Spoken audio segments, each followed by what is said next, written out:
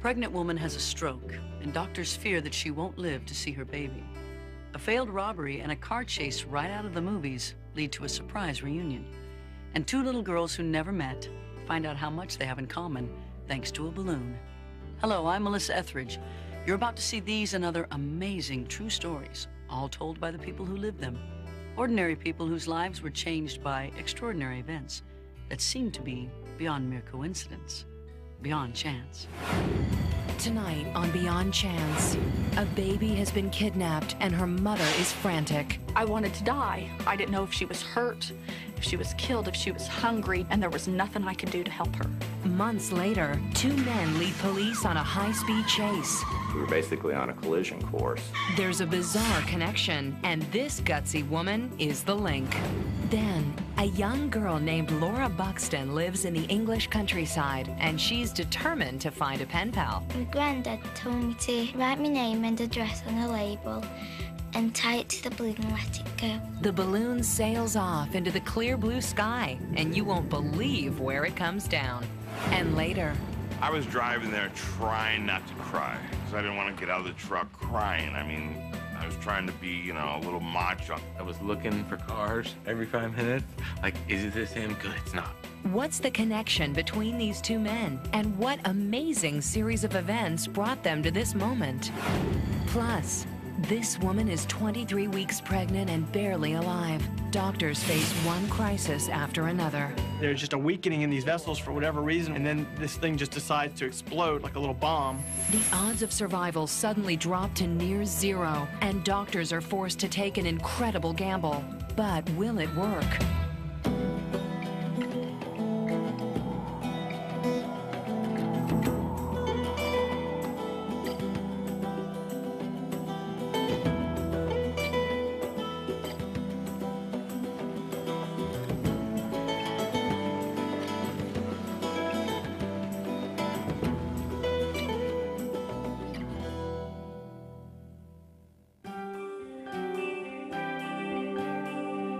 A young mother in Indiana faced a terrible nightmare. Her ex-boyfriend had run off with their baby girl, and 18 months later, the child was still missing, despite the best efforts of the police. Then, the courageous act of a total stranger led to an extraordinary discovery.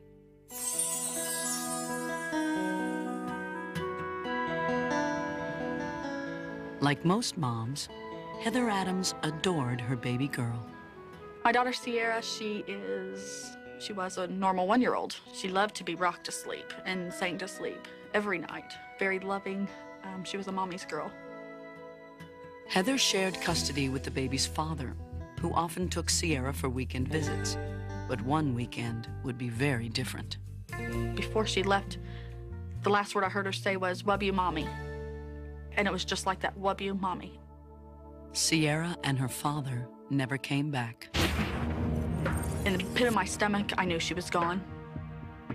Heather went to the police, but they turned up nothing. Her daughter had vanished. I wanted to die. I wanted to just lay down and die. I didn't know if she was hurt, if she was killed, if she was hungry. Did she need diapers? Did she need anything? And there was nothing I could do to help her. As the months passed, Heather feared she would never see her daughter again. Then, a year and a half later, fate took a very strange turn. One day in the nearby town of Zionsville, Indiana, office manager Nancy Thayer came home for lunch at exactly the right time. I noticed there was a van parked in the driveway, oddly, not parallel to the house or anything, and my garage door was open. My gut feeling was I was being robbed. Nancy grabbed her cell phone and dialed 911. Seconds later, two men ran out of her house, jumped into the van, and took off. On impulse, Nancy followed. It might have been different if I felt my life was threatened, but they were on the run. Nancy followed the van while she continued to talk with the 911 dispatcher. 911 emergency? Yeah, Nancy Thayer. I'm south on Zionsville Road, almost to 96th Street. I just caught two men running out of my house. The dispatcher very calmly said, now this isn't worth causing an accident over. The police will catch them. Luckily, several officers had just finished up their lunch at a local restaurant. We were just finishing up eating, getting ready to put our money on the table, when a call came across our radio that there had been a burglary and that the homeowner had interrupted it and was in pursuit of the vehicle. We immediately jumped in our cars, took off, headed down southbound on Ford Road. We were worried about everybody's safety. You just don't know what these two guys are capable of. It was an impressive show of force, but police weren't sure which way the suspects would go next. Then, with Nancy still in pursuit, they caught a lucky break. When they got down to the next intersection, they made a mistake by turning right. I knew where the police were, and they were turning right toward them. We were basically on a collision course. Okay, clear. Within minutes, Officer Robinson spotted the white van approaching fast. At which time, here comes the burglars flying by me, northbound. Police officers reversed direction and shot off after the van. They were all over the road, weaving in and out of traffic. I figured that they were going to go until they either wrecked or until they got away, or until we somehow stopped them. The high-speed chase continued until the armada of police cars closed in. I think they knew they were ahead, and the best thing for them to do was stop. Police surrounded the van, and Officer Anderson ordered the men out of the vehicle. Get up! Get on the ground! Get on the ground! They gave up without a fight and were taken into custody. That's when Nancy arrived on the scene. When I pulled up, then Deputy Robinson came over and said, "Way to go." We could have been screaming to the scene, red lights and siren, and we could have driven right by him and not known it. Without Nancy there, I would almost guarantee you that they would have gotten away. But the capture and arrest of two bad guys wasn't the end of the amazing adventure. That same afternoon, Heather Adams, who hadn't seen her missing baby in 18 months, happened to watch a TV news report about Nancy. She couldn't believe the mugshot that popped up on the screen. One of the suspects was Sierra's father. If I could have reached through the TV and grabbed him to ask him where my daughter was, I would have done it. Heather immediately called the police. Mom and her baby daughter were soon reunited. Sierra just looked at me. She said, "Mommy." She remembered me. And for 18 months to a child, that's a long time. And she shouldn't have remembered me, but she did. Heather tracked Nancy down. She had to thank the woman who, through a strange twist of fate, had brought Sierra back into her arms. She was just calling to thank me. And it really was a very touching moment to me. She is my angel. And I think that God personally sent her to me. Not being able to see your child for that, for a year, and not knowing if you ever see it again, and it just really got to me. She is like every little girl's dream of a knight in shining armor. She's that. She saved me from the worst thing that could ever happen to anybody. There's a plan there, and a divine plan, and a lot of good can come out of a bad situation, and that's what happened here.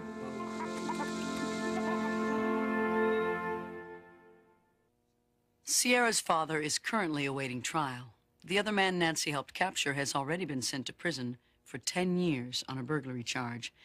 As for Heather Adams, she now has sole custody of her daughter. You've heard about sending a message in a bottle. Well, here's a story about a young girl who sent a message in a balloon, and the person who found it gave her the surprise of her life.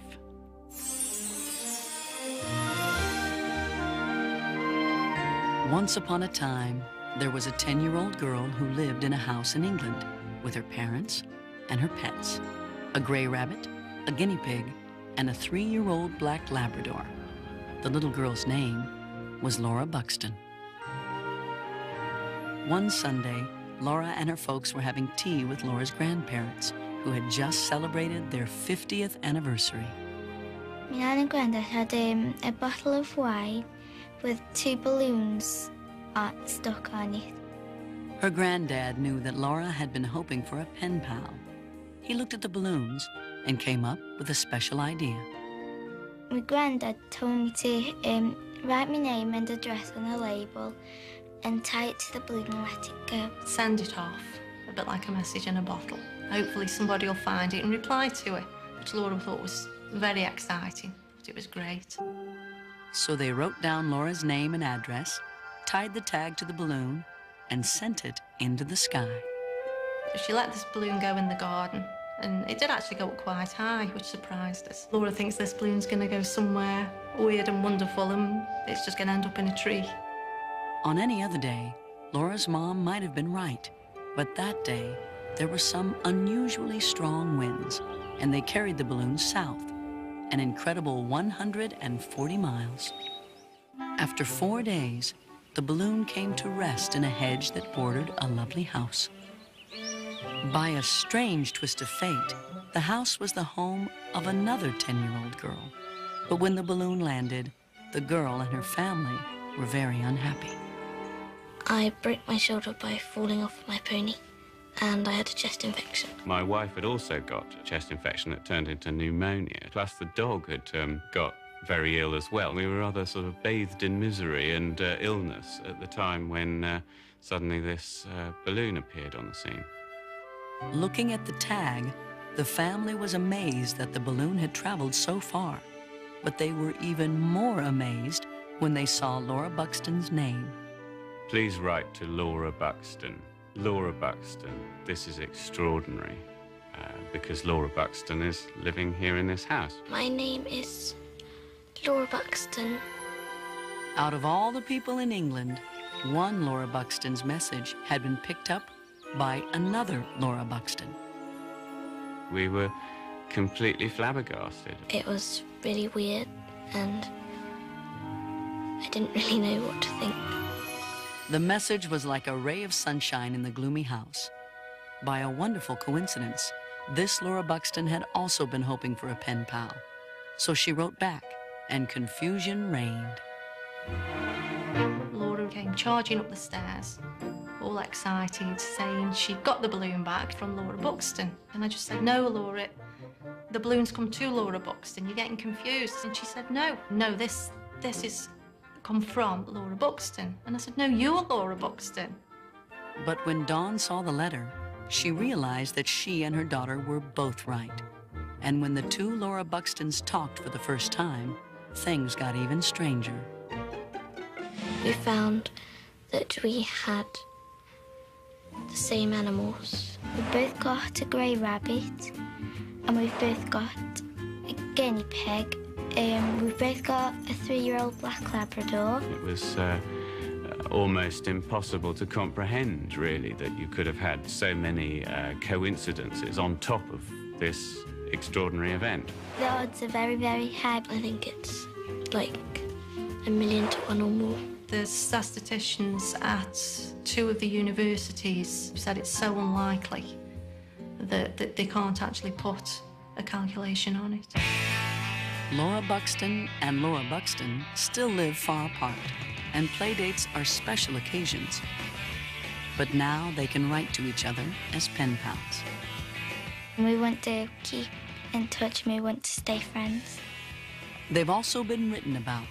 The story of Laura Buxton and Laura Buxton was news all over England.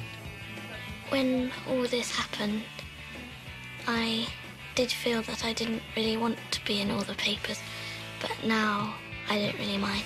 I think the animals have liked it, because I certainly have. Next, a father is separated from his infant son. 25 years later, they are still strangers. It was a major void in my life. I never looked for him because I was afraid of what I might find. Never looked for him. Then, in a strange twist of fate, father and son come face to face. And what happens next will really touch your heart.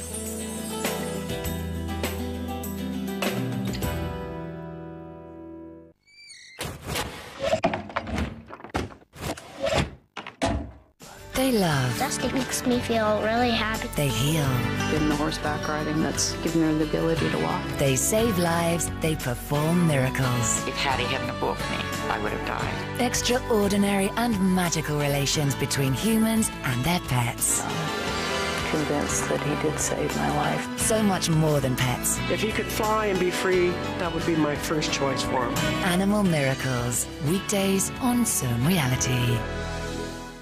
I tried to kill myself 7 times. It's kind of like a death of a daughter, losing a child. Trapped in the wrong body. My wife totally freaked out. Now they have a chance. She just was like, okay, I'd rather have a son who's alive than a daughter who's dead. To finally become their true selves. There aren't many life-changing events. Life-changing for the better. It's just an incredible feeling. Congratulations. Sex Change Hospital. A new series. Saturdays on Zone Reality. Every 18 minutes, a person goes missing. I just hope that he's okay. Leaving behind pain. I'm never going to be happy in this life. Tears. I love you so much. Please come home. Despair. If you're alive, let me know. If you're dead, so be it. Join the police officers whose job is to reunite the lost ones with their loved ones. He's alive. They found him. Missing Persons Unit on Zone Reality.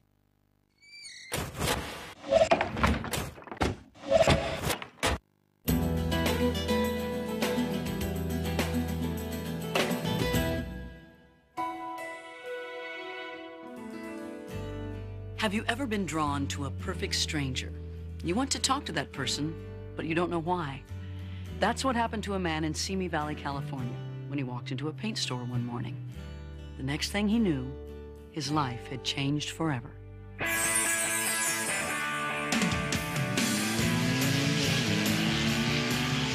As a teenager, Greg Cross had a wild side that led to trouble with his girlfriend. I was 17, she was 15. Young kids together, I got her pregnant, she had a baby. Greg and the boy's mother tried to make a go of their new family, but it didn't work out. She moved away, taking the baby with her. And that's the last time I ever saw him. That was in 1976. 25 years later, at 44, Greg had a new family and a successful business painting houses. But the years never erased his feelings for his son. So I always wondered, you know, what's he doing? What does he look like? Is he skinny? Is he fat? Is he happy? Is he, you know, that kind of stuff. I mean, it was just, you know, it was a major void in my life. Then, one morning in July of 2001, Greg walked into a paint store, something he had done almost every day for the past 20 years. I normally don't talk to guys or whatever. I go in, buy my material, go off to my job, or gotta hurry up, my guys are working. I noticed these 2 people across the counter from me, and I got this feeling in my stomach that was gut-wrenching, in a good way. I mean, it was one of the biggest emotional feelings I've ever had in my life. Inexplicably, Greg found himself walking toward the 2 men, 2 total strangers. It was kind of odd for him to come up and talk to us. I don't know why. I mean, it was just kind of, I mean, it's weird to me. Christian Ingersoll, one of Greg's employees, was standing next to him. The brief encounter had a strange effect on him, too. He walked up and started talking to my boss. Boom, I looked at him, I stared at him, and the thought came, I wonder if that guy's my dad. We started talking more about it.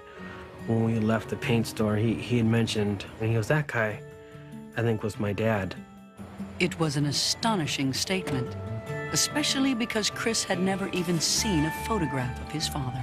I've never had one shred of any kind of evidence of what this guy might look like, act like, dress like, talk like, anything. No, nothing. How could he be feeling a profound connection to a man he didn't even remember? Nobody said his name. It was like, it was a passage in a book that had been closed a long time ago. 10 years earlier, in 1991, Chris had moved back to Simi Valley, the town where he was born. But searching for his dad was out of the question. I never looked for him because I was afraid of what I might find. Never looked for him. Chris let the whole thing drop. Then, 2 days later, he was on the job painting a woman's house. Chris was scraping the trim, and I happened to start talking to him. Chris's family was from the area, and Tricia thought they could know some of the same people. She was wrong, until Chris threw out one last name. Chris said, "You might know my dad. I've never met him. His name is Greg Cross." And I started laughing. I was so shocked. I go, "Oh my God, that's my brother-in-law." And then he goes, "Yeah, right." And starts laughing because he thought I was kidding. I said, "Well, I'm not kidding, for real." The revelation was a shock to Chris, but to Tricia, it made perfect sense. And once you started talking to him and you knew it was Greg's son, you could see the mannerism, you could see so much of Greg in him. It was unbelievable. And then I said, "Oh, your dad's a painter, just like you. Same, he owns his own painting business." Oh my God, oh my God. When she said, "That's my brother-in-law and he's a painter," that's when I freaked out. And then she said, "Do you want his number?" And I said, "No." I said, "I gotta get to work." And I went back up the ladder and went to work. It was an incredible coincidence, one that Chris could hardly believe, but he was still not sure what to do. I would hate to, like, meet him and for him to not like me and then to want nothing to do with me. Later, Chris decided to tell his boss. He was like, "Are you sure it's him? How do you know?" And I said, "I think it's the guy from the paint store." I was kind of blown away. I was like, no way, that can't be true. So Chris's boss called the paint store and asked to speak to the clerk who had helped them the other day. I said, "Just want to ask you one quick question." And I asked him, and he says, "Well, hold on." He goes, that guy who drives that certain model truck, that is Greg Cross. And I said, "Okay, that's all I wanted to know," and I hung up. I was like, whoa. Unbelievable. Unbelievable. Meanwhile, Tricia was spreading the word. I called Greg's wife, Natalie, at work and said, "Hey, Nan, guess what?" She says, "What?" And I said, "Because he's painting my house." And she said, "Who?" And I said, "Chris Cross." She goes, "Oh, no way. Oh my God, wait till I tell Greg." Greg called a couple hours later and he was freaking out. He was emotional. Yeah, that was a major shock to me. She started telling me, "Oh, he's really good looking, he's a great kid, he's a good painter," and blah, blah, blah. And then I got a cell phone number, I wrote it down, and I must have stared at that number for an hour thinking, oh my God, what do I do? But first thing the next morning, Greg made the call. I got a hold of him and said, "Hey, you know who this is?" And immediately he said, "Yeah, I know who this is." I said, "You mind if I come see you?" And he said, "No, I'd love it." I was driving there trying not to cry, because I didn't want to get out of the truck crying. I mean, I was trying to be, a little macho. I'm your dad. I didn't want to be crying when I walked up to the kid. Chris was also wrestling with his emotions. I was looking for cars, every 5 minutes. Like, is this him? Good, it's not. You know what I mean? This hope of, is this him? But then, oh, good, it's not. And I got out of my truck and I walked up to him, and we both probably paused 3, 4, 5 feet from each other, and I was like, I just wanted to say I love you and put him in my arms, but I didn't know what to do. He just took over at that point. He goes, "Here, I'll show you what to do." I just had to go up and give him a hug and embrace him. He said, "I've been waiting for this my whole life." He said, "I haven't had a dad for, my whole life." So, that's that. Today, Greg and Chris are doing everything they can to make up for the lost years. They work together, eat together, and even ride their Harleys together. I don't believe in coincidence. Everything happens for a reason. So I'm looking at it like this is the start of something awesome. What do you think the odds are? I mean, is it a bazillion to 1? This was better than hitting the lottery. I mean, this was the stuff, this is what life's about. It's still a mind blower that, he's my dad. You know what I mean? I love saying it over the phone at the store. Yeah, that's my dad. That's my dad. I mean, I'm so happy I got him in my life again, and I'm not gonna let go, ever, ever.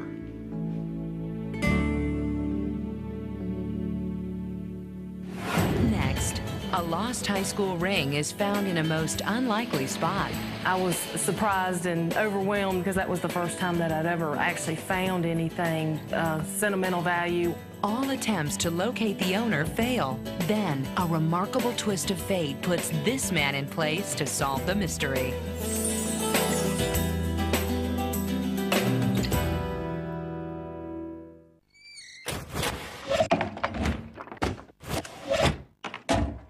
They love. Dusty makes me feel really happy. They heal. Getting the horseback riding that's giving her the ability to walk. They save lives. They perform miracles. If Hattie hadn't have booked me, I would have died. Extraordinary and magical relations between humans and their pets. Convinced that he did save my life. So much more than pets. If he could fly and be free, that would be my first choice for him. Animal Miracles. Weekdays on Zone Reality. Today I was at the birth of a new life. This is the first hold I've had since the operation. Saving babies. Sunday on Zone Reality. Most people come because they want to know if their family is all right. I was a little skeptical. I have somebody who lost a younger male, like son, nephew. I lost my nephew. No God, nothing could justify that happening. And he's telling me to tell you, you have such a big heart. They've got mom with them as well. I didn't have a mom. She was my mom. Are you a grandmother now? Oh, no. Something you want to tell us? Messages of hope, love and laughter from the other side. John Edwards Psychic on Zone Reality.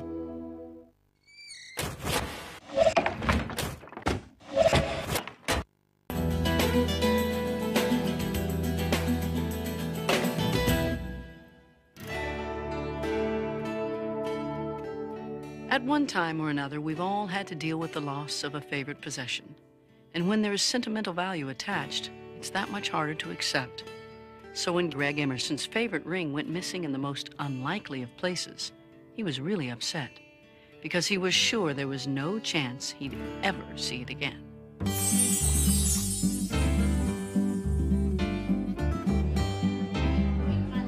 At a local restaurant in Ferrum, Virginia, college sophomore Greg Emerson was hanging out with some friends when one of his classmates asked if she could try on his high school class ring. She did, and then excused herself to go to the ladies' room. Minutes later, she returned without the ring. She had tears in her eyes and was trying to give me an explanation. Her answer was it slipped off my finger. Then she told Greg what had happened and where she had dropped the ring. Of course, my first reply was, how in the world could you lose a ring in the toilet? It was a tough loss. As high school class president, Greg had helped design the ring, and it was one of his most cherished possessions. Which is hard to swallow when something like that happens, but I did.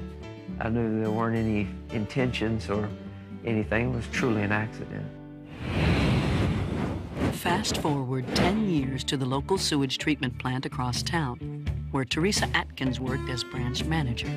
She was dealing with some unusual problems that had been stirred up by recent storms. At the time we were experiencing heavy rains in the area, the tank had a lot of debris, and so that was part of the job, was to clean that tank out. The work was just about done when Teresa made an amazing discovery. And that's when I found the ring. I was surprised and overwhelmed too, because that was the first time that I'd ever actually found anything that was sentimental value. Teresa had just had a remarkable experience with one of her most prized possessions.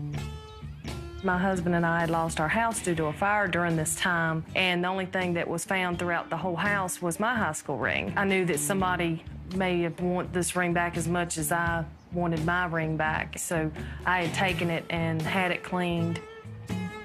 Teresa tried to find the owner, but with only a crest and some initials to go on, she struck out. So she left the ring on the corner of her desk, with plans to pack it away in a few days. I had already put in my notice to leave the plant on my 10-year anniversary. That's when Rodney Dellis showed up at Teresa's office. I was there to inspect the plant. I sat down at the plant manager's desk, Teresa Atkins, that day, and I noticed the ring on her desk. Rodney checked out the ring and immediately recognized the Powhatan High School crest and the initials. And he looked at it and he said, I believe that I know the owner of this. Rodney knew Greg from college, so he gave him a call. It was a Sunday night, late. Phone rings and I pick it up. A gentleman on the other line says, Greg, this is Rodney. Rodney Dellis, I played football with you. And he says, Friday I was out at the Ferrum Sewage Treatment Plant. I think they've got something that belongs to you. I said, Rodney, is it gold and does it have a blue sapphire in it? And he chuckled and he says, yes, I believe so. The next day, Teresa Atkins proudly handed over Greg's prized possession, the ring he was certain had been lost for good. Well, this ring definitely had a long journey. From the time that it was flushed down the commode to the time it got back on Greg's finger. It went through a lot, and it made it through. I believe that Greg was meant to get his ring back. I've always believed in fate and things happening for certain reasons, and even more so now. Not only did that ring have to travel 10 long years down a pipe system, but several people had to interact to make all this happen. It's a constant reminder to me. I'll look at it and I say, this is amazing.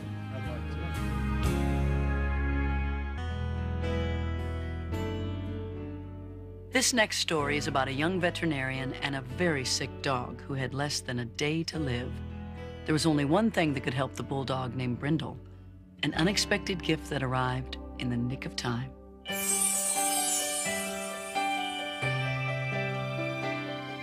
Dr. Betsy Hutchins was thrilled when she joined Northgate Pet Clinic in Decatur, Illinois. She worked well with the head of the clinic, Dr. Larry Baker, even though their personalities were very different. Dr. Hutchins tends to be a pessimist. I tend to be an optimist. I'm a pretty pessimistic person, and I always think the worst. I always think the worst is going to happen. One Saturday afternoon, the pessimist found herself the only vet on duty at the clinic. She was just waiting for something to go wrong. It was my first year in practice, so I was a fresh grad. Very nervous to be at the clinic by myself. Then, a patient arrived, a bulldog named Brindle, who belonged to the clinic's secretary and her husband. Just a sweet, lovable bulldog, big teddy bear. We decided to take Brindle to the vet because for a day or two before she was having fainting spells. Dr. Hutchins discovered that the electrical system in Brindle's heart had malfunctioned, causing a very rare condition called third-degree heart block. And so she wasn't getting enough oxygen to her brain, which made her faint and can cause tissue problems and brain problems. A bulldog's normal heart rate is between 90 and 100 beats per minute. Brindle's was 19. She was dying. Dr. Hutchins knew there was only one thing that could save her, and the clinic didn't have it. And I just put my head in my hands and thought, oh no. And the owner said, well, what does she need? What's going to help her? What do we need to do for Brindle? And I said, well, she needs a pacemaker installed. And the look on their face, a pacemaker? What do you mean a pacemaker? Out of 68 million dogs in the U.S., only 200 get pacemakers every year. Brindle would have to be one of those dogs. But where could they possibly find her a pacemaker in time? When I heard that Brindle's only chance of survival was to get a pacemaker, 2:30 on a Saturday afternoon, I knew the chances were very, very slim. We were about to lose a dog. So I don't know what we're gonna do. And the receptionist at the same time was standing there, said, well, what about the pacemaker on Dr. Baker's desk? And I said, what pacemaker? 2 weeks earlier, Dr. Baker had received a call. A man named Chuck Barr had just died, and his widow didn't want her husband's pacemaker to go to waste. The pacemaker should be saved for something because it was so expensive to start with, and it was only about 3 years old.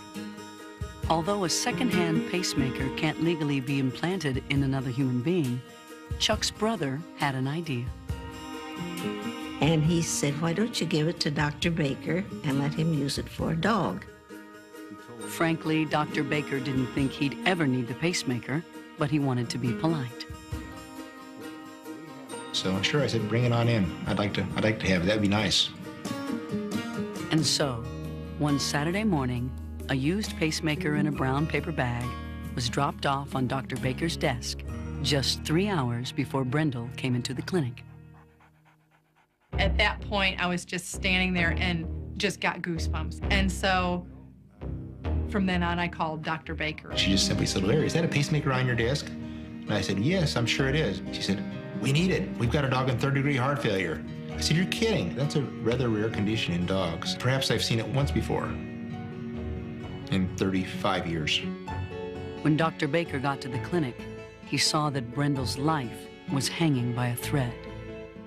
Her heart rate was getting slower and slower, so I would imagine her lifespan would be limited to 7 or 8 hours, and that would probably be it. He said, let's do the surgery tonight. What are you waiting for? There was no time to lose, but there were big risks involved.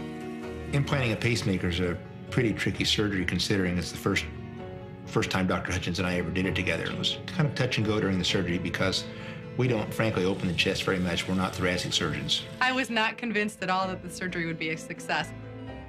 But once again, luck was on their side. In school, Dr. Hutchins had actually performed chest surgeries on animals, something most vets in training never get to do. I think the chances of a veterinarian having that experience when they first get out of school are pretty remote. Maybe 1 or 2 in the nation probably have done thoracic surgery when they get out of school. After 2.5 tense, difficult hours, the pacemaker was successfully installed. We set it for 100 beats per minute. So she went from 19 to 100. The heart started beating, and it just went from like bump, bump, to bump, bump, bump, and everybody cheered. Third day, we opened a crate and she bolted out, just like nothing was going on. Ran down the steps, ran outside, and my wife and I looked at each other and said, this is not the same bulldog. It's gonna be okay. The clinic threw Brendel a party. The guest of honor was Carolyn Barr. Brendel had a little corsage, and I shook hands with Brendel, and there was a lovely cake, so we had a nice party. If we didn't have Mrs. Barr's donation of the pacemaker, I suspect that Brendel would not have survived the night. I don't think I'll ever have another case like this, like Brendel. It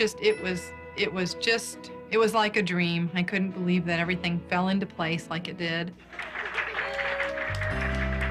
Chuck would have said that was the thing to do. He loved dogs, and anything that could be done for a dog to save his life would have made him very happy.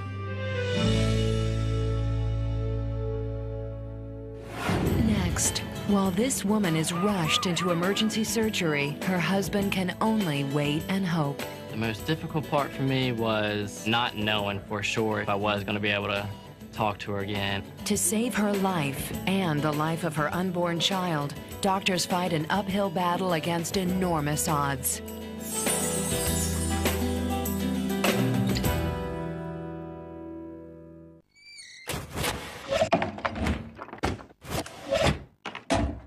They love. Dusty makes me feel really happy. They heal.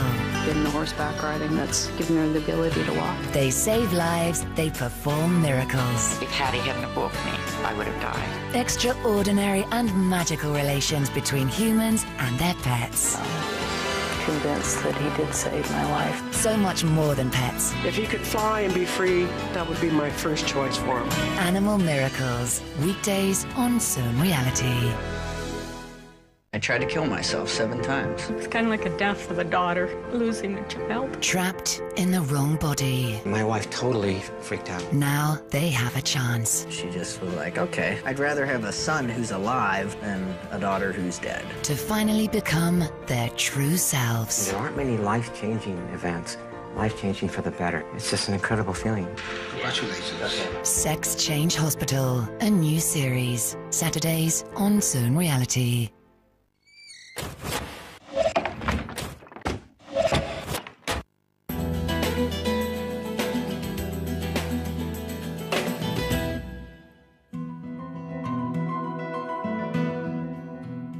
started out as a normal day for a pregnant woman in Maryland. But before the day was over, 2 lives would hang in the balance, hers and her unborn child's.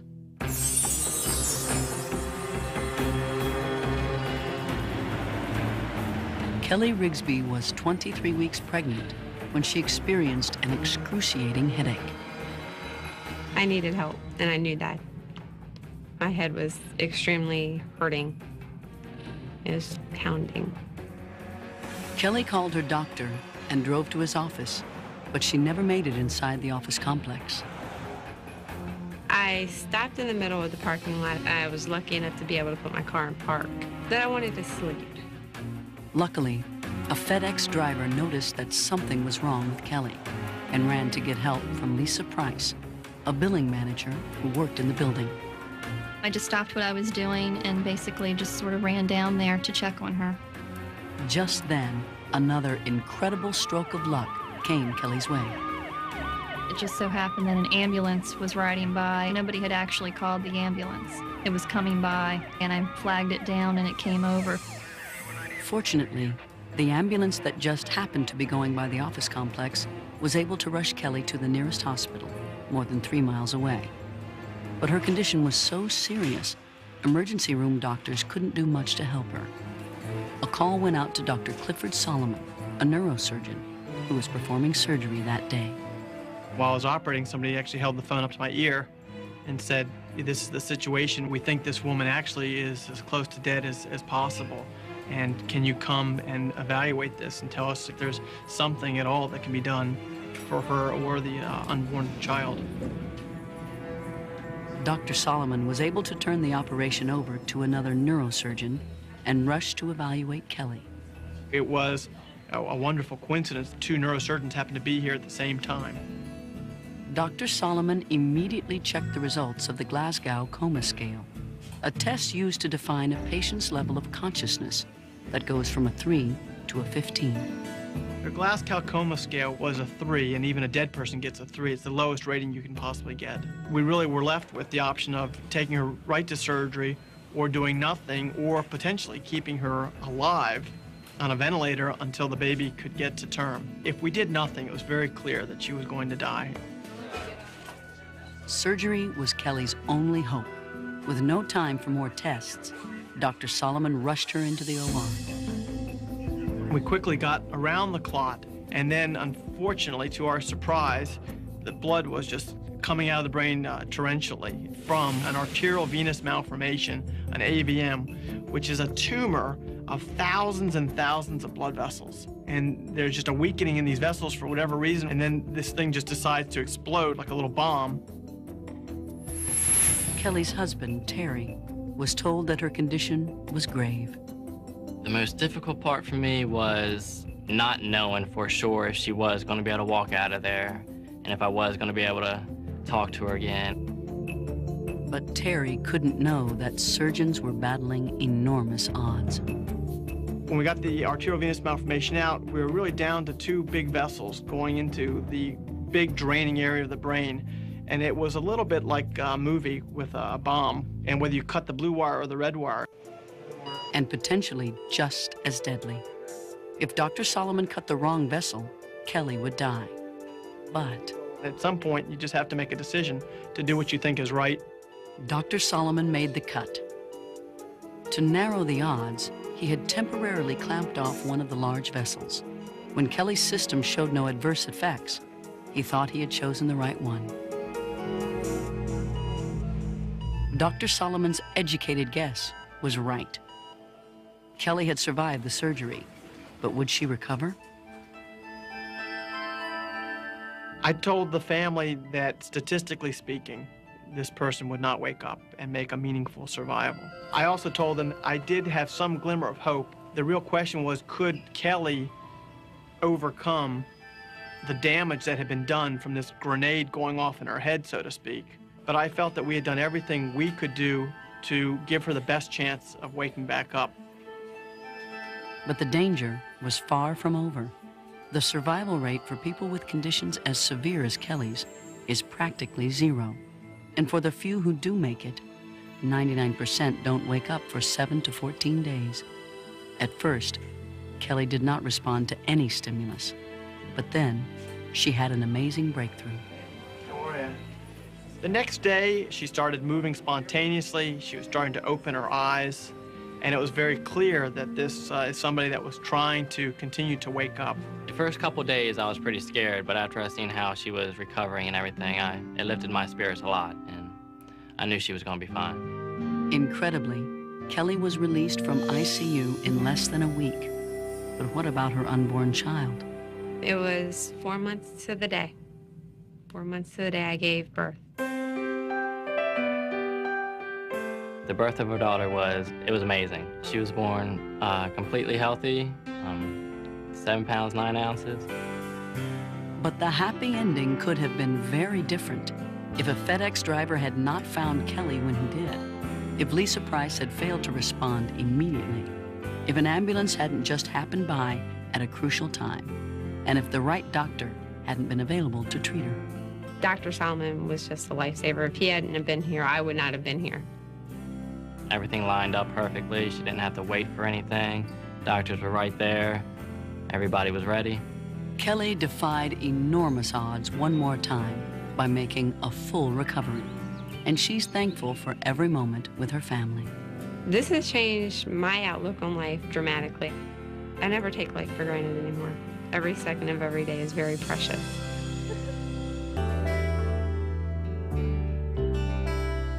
Before we go, here's one more beyond chance story.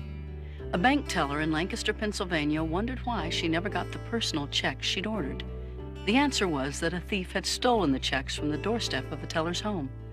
A few days later, the teller was working at the bank when a customer came up to her window and asked to cash a personal check.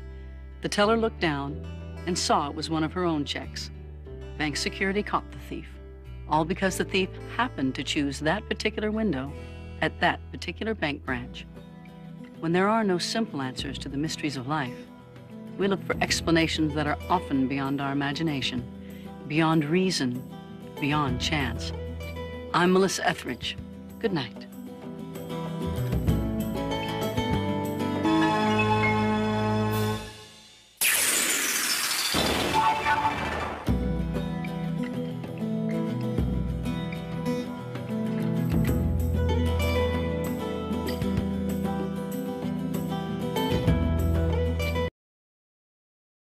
An unexpected gift that arrived in the nick of time.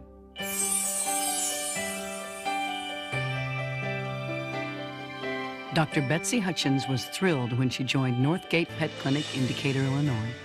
She worked well with the head of the clinic, Dr. Larry Baker, even though their personalities were very different.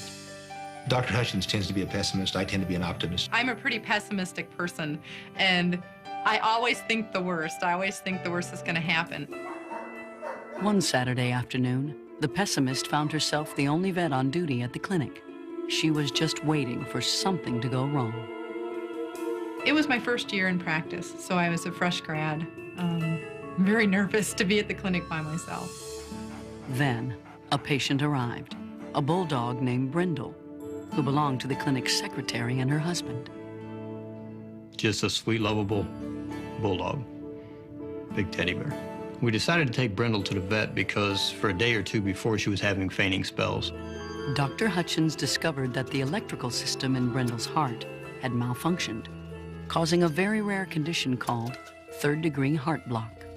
And so she wasn't getting enough oxygen to her brain, which made her faint and can cause tissue problems and brain problems. A bulldog's normal heart rate is between 90 and 100 beats per minute.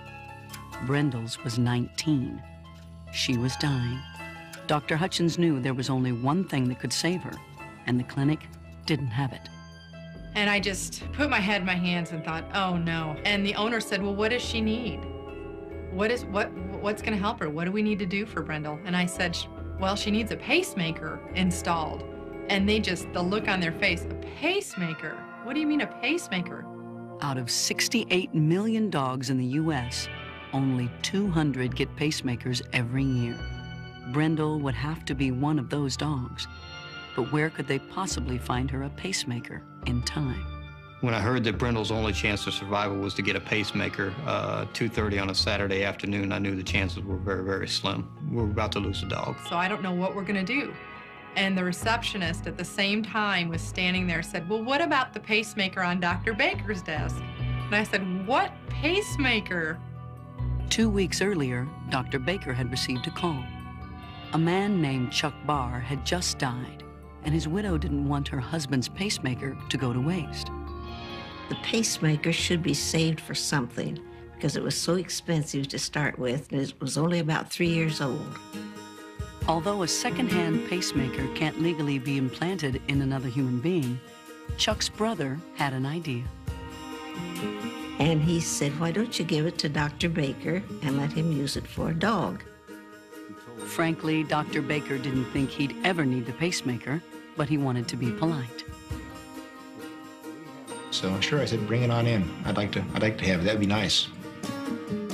And so, one Saturday morning, a used pacemaker in a brown paper bag was dropped off on Dr. Baker's desk just 3 hours before Brindle came into the clinic. At that point, I was just standing there and just got goosebumps. And so, from then on, I called Dr. Baker. She just simply said, Larry, is that a pacemaker on your desk? And I said, yes, I'm sure it is. She said, we need it. We've got a dog in third-degree heart failure. I said, you're kidding. That's a rather rare condition in dogs. Perhaps I've seen it once before in 35 years. When Dr. Baker got to the clinic, he saw that Brindle's life was hanging by a thread.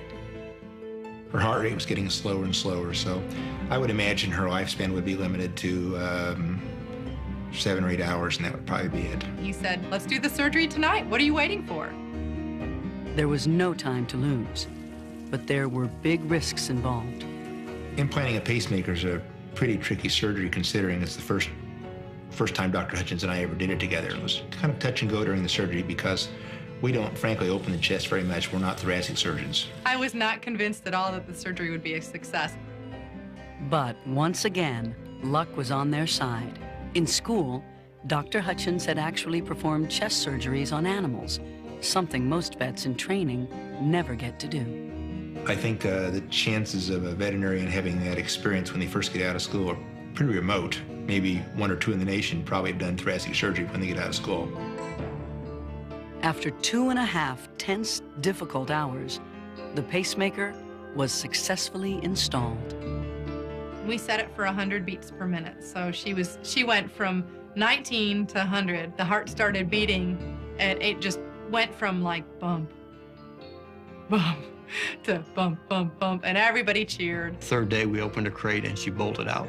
Just like nothing was going on, ran down the steps, ran outside. And my wife and I looked at each other and said, this is not the same bulldog. It's gonna be okay.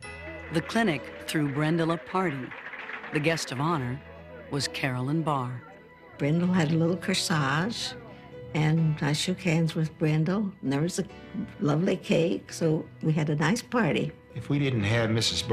Barr's donation of the pacemaker, I suspect that Brindle would not have survived the night. I don't think I'll ever have another case like this, like Brindle. It was like a dream. I couldn't believe that everything fell into place like it did. Chuck would have said that was the thing to do. He loved dogs, and anything that could be done for a dog to save his life would have made him very happy.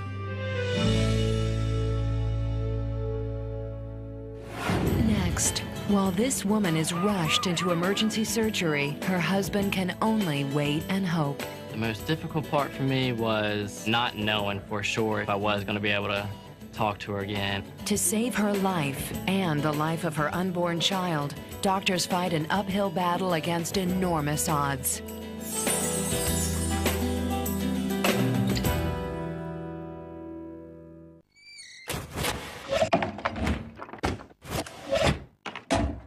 They love. Dusty makes me feel really happy. They heal. Getting the horseback riding, that's giving her the ability to walk. They save lives. They perform miracles. If Hattie hadn't walked me, I would have died. Extraordinary and magical relations between humans and their pets.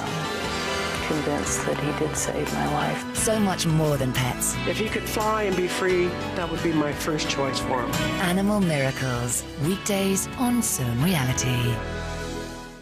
I tried to kill myself 7 times. It's kind of like a death of a daughter, losing a child. Trapped in the wrong body. My wife totally freaked out. Now they have a chance. She just was like, okay, I'd rather have a son who's alive than a daughter who's dead. To finally become their true selves. There aren't many life-changing events. Life-changing for the better. It's just an incredible feeling. Congratulations. Sex Change Hospital, a new series. Saturdays on Zone Reality.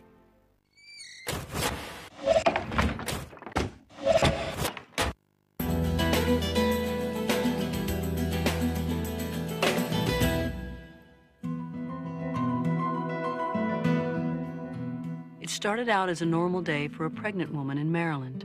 But before the day was over, 2 Life-changing for the better. It's just an incredible feeling. Congratulations. Sex Change Hospital, a new series. Saturdays on Zone Reality. Every 18 minutes, a person goes missing, I just hope that he's okay. leaving behind pain, I'm never going to be happy in this life. tears, I love you so much. Please come home.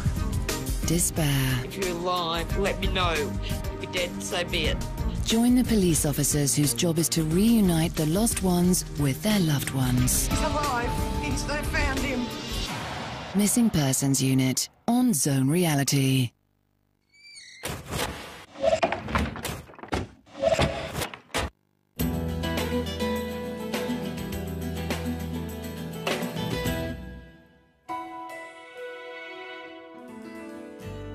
Have you ever been drawn to a perfect stranger? You want to talk to that person, but you don't know why. That's what happened to a man in Simi Valley, California, when he walked into a paint store one morning. The next thing he knew, his life had changed forever.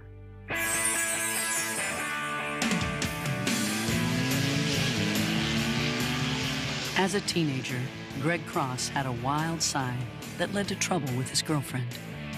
I was 17, she was 15. Young kids together, I got her pregnant, she had a baby. Greg and the boy's mother tried to make a go of their new family, but it didn't work out. She moved away, taking the baby with her. And that's the last time I ever saw him.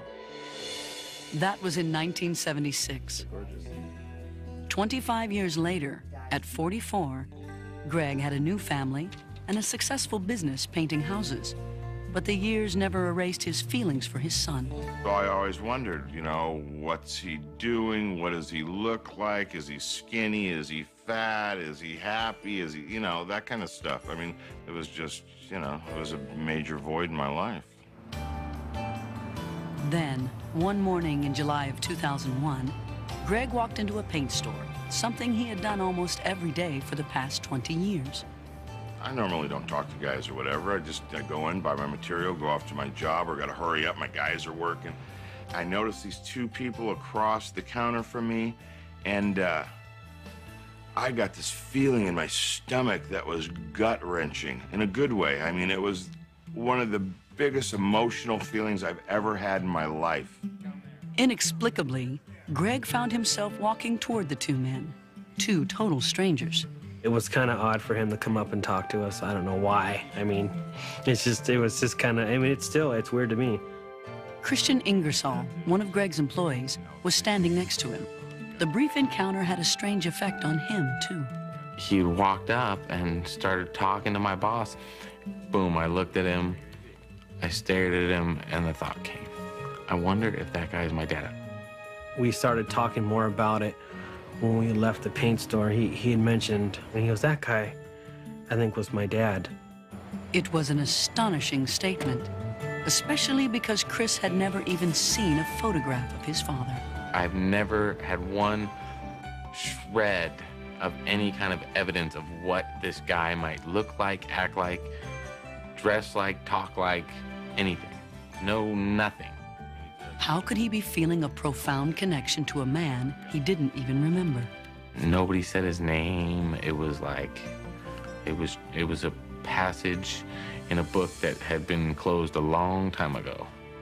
10 years earlier, In 1991, Chris had moved back to Simi Valley, the town where he was born. But searching for his dad was out of the question. I never looked for him because I was afraid of what I might find. Never looked for him. Chris let the whole thing drop. Then, 2 days later, he was on the job painting a woman's house. Chris was scraping the trim, and I happened to start talking to him. Chris's family was from the area, and Tricia thought they could know some of the same people. She was wrong, until Chris threw out one last name. Chris said, "You might know my dad. I've never met him. His name is Greg Cross." And I started laughing. I was so shocked. I go, "Oh my God, that's my brother-in-law." And then he goes, "Yeah, right." And starts laughing because he thought I was kidding. I said, "Well, I'm not kidding, for real." The revelation was a shock to Chris, but to Tricia, it made perfect sense. And once you started talking to him and you knew it was Greg's son, you could see the mannerism, you could see so much of Greg in him. It was unbelievable. And then I said, "Oh, your dad's a painter, just like you. Same, he owns his own painting business." Oh my God, oh my God. When she said, "That's my brother-in-law and he's a painter," that's when I freaked out. And then she said, "Do you want his number?" And I said, "No." I said, "I gotta get to work." And I went back up the ladder and went to work. It was an incredible coincidence, one that Chris could hardly believe, but he was still not sure what to do. I would hate to, like, meet him and for him to not like me and then to want nothing to do with me. Later, Chris decided to tell his boss. He was like, "Are you sure it's him? How do you know?" And I said, "I think it's the guy from the paint store." I was kind of blown away. I was like, no way, that can't be true. So Chris's boss called the paint store and asked to speak to the clerk who had helped them the other day. I said, "I want to ask you one quick question." And I asked him, and he says, "Well, hold on." He goes, that guy who drives that certain model truck, that is Greg Cross. And I said, "Okay, that's all I wanted to know," and I hung up. I was like, whoa. Unbelievable. Unbelievable. Meanwhile, Tricia was spreading the word. I called Greg's wife, Natalie, at work and said, "Hey, Nan, guess what?" She says, "What?" And I said, "Because he's painting my house." And she said, "Who?" And I said, "Chris Cross." She goes, "Oh, no way. Oh, my God, wait till I tell Greg." Greg called a couple hours later, and he was freaking out. He was emotional. Yeah, that was a major shock to me. She started telling me, "Oh, he's really good looking, he's a great kid, he's a good painter," and blah, blah, blah. And then I got a cell phone number, I wrote it down, and I must have stared at that number for an hour thinking, "Oh my God, what do I do?" But first thing, the next morning, Greg made the call. I got a hold of him and said, "Hey, you know who this is?" And immediately he said, "Yeah, I know who this is." I said, "You mind if I come see you?" And he said, "No, I'd love it." I was driving there trying not to cry, because I didn't want to get out of the truck crying. I mean, I was trying to be, a little macho. I'm your dad. I didn't want to be crying when I walked up to the kid. Chris was also wrestling with his emotions. I was looking for cars, every 5 minutes. Like, is this him? Good, it's not. You know what I mean? This hope of, is this him? But then, oh, good, it's not. And I got out of my truck and I walked up to him, and we both probably paused 3, 4, 5 feet from each other, and I was like, I just wanted to say I love you and put him in my arms, but I didn't know what to do. He just took over at that point. He goes, "Here, I'll show you."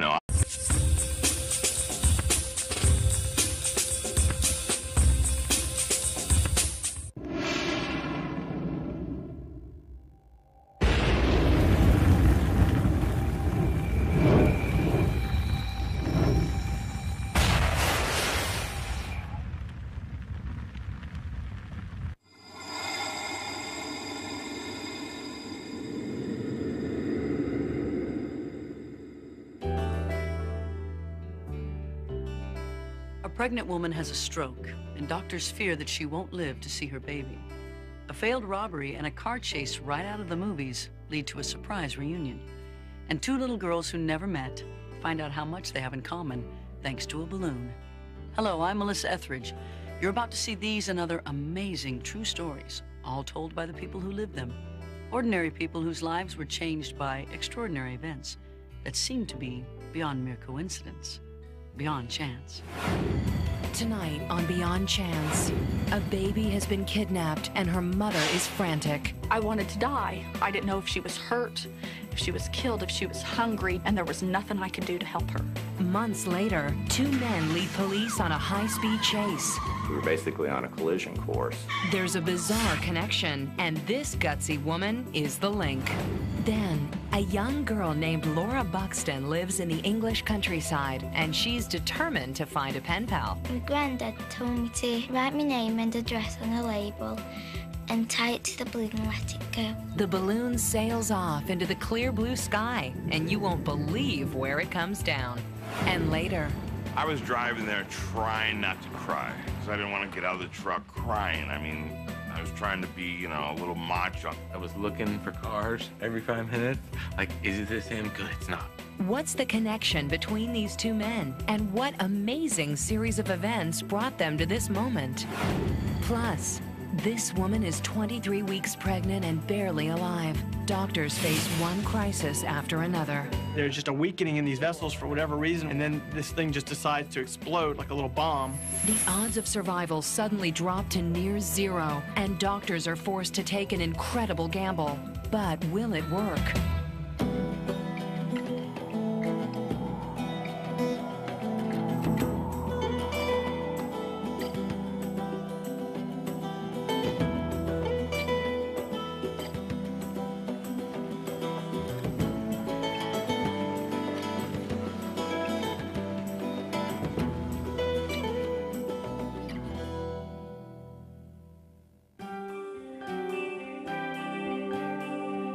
A young mother in Indiana faced a terrible nightmare. Her ex-boyfriend had run off with their baby girl, and 18 months later, the child was still missing, despite the best efforts of the police. Then, the courageous act of a total stranger led to an extraordinary discovery.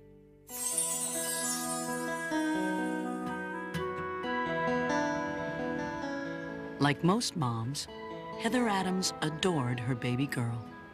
My daughter Sierra, she was a normal one-year-old. She loved to be rocked to sleep and sang to sleep every night. Very loving. She was a mommy's girl. Heather shared custody with the baby's father, who often took Sierra for weekend visits. But one weekend would be very different. Before she left, the last word I heard her say was, "Wub you, Mommy." And it was just like that, "Wub you, Mommy." Sierra and her father never came back. In the pit of my stomach, I knew she was gone. Heather went to the police, but they turned up nothing. Her daughter had vanished. I wanted to die.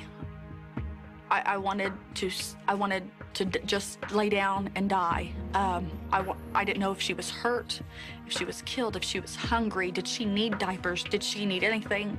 And there was nothing I could do to help her. As the months passed, Heather feared she would never see her daughter again. Then, a year and a half later, fate took a very strange turn. One day in the nearby town of Zionsville, Indiana, office manager Nancy Thayer came home for lunch at exactly the right time. I noticed there was a van parked in the driveway, oddly, not parallel to the house or anything, and my garage door was open. My gut feeling was I was being robbed. Nancy grabbed her cell phone and dialed 911. Seconds later, two men ran out of her house, jumped into the van, and took off. On impulse, Nancy followed. It might have been different if I felt my life was threatened, but they were on the run. Nancy followed the van while she continued to talk with the 911 dispatcher. 911 emergency? Yeah, Nancy Thayer. I'm south on Zionsville Road, almost to 96th Street. I just caught two men running out of my house. The dispatcher very calmly said, now this isn't worth causing an accident over. The police will catch them. Luckily, several officers had just finished up their lunch at a local restaurant.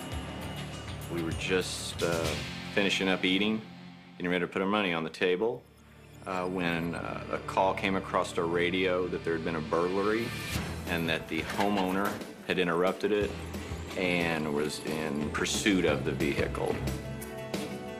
We immediately jumped in our cars, took off, headed down southbound on Ford Road. We were worried about everybody's safety. You just don't know what these two guys are capable of. It was an impressive show of force, but police weren't sure which way the suspects would go next. Then, with Nancy still in pursuit, they caught a lucky break. When they got down to the next intersection, they made a mistake by turning right. I knew where the police were, and they were turning right toward them. We were basically on a collision course. Okay, clear. Within minutes, Officer Robinson spotted the white van approaching fast. At which time, here comes the burglars flying by me, northbound. Police officers reversed direction and shot off after the van. They were all over the road, weaving in and out of traffic. I figured that they were going to go until they either wrecked or until they got away, or until we somehow stopped them. The high-speed chase continued until the armada of police cars closed in. I think they knew they were ahead, and the best thing for them to do was stop. Police surrounded the van, and Officer Anderson ordered the men out of the vehicle. Get up! Get on the ground! Get on the ground! They gave up without a fight and were taken into custody. That's when Nancy arrived on the scene.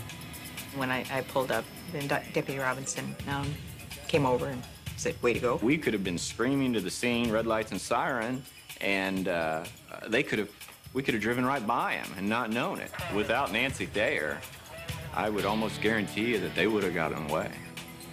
But the capture and arrest of two bad guys wasn't the end of the amazing adventure.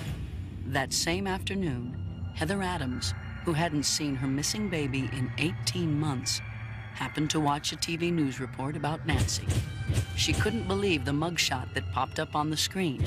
One of the suspects was Sierra's father. If I could have reached through the TV and grabbed him to ask him where my daughter was, I would have done it. Heather immediately called the police. Mom and her baby daughter were soon reunited. Sierra just looked at me. She said, "Mommy." She remembered me. And for 18 months to a child, that's a long time. And she shouldn't have remembered me, but she did.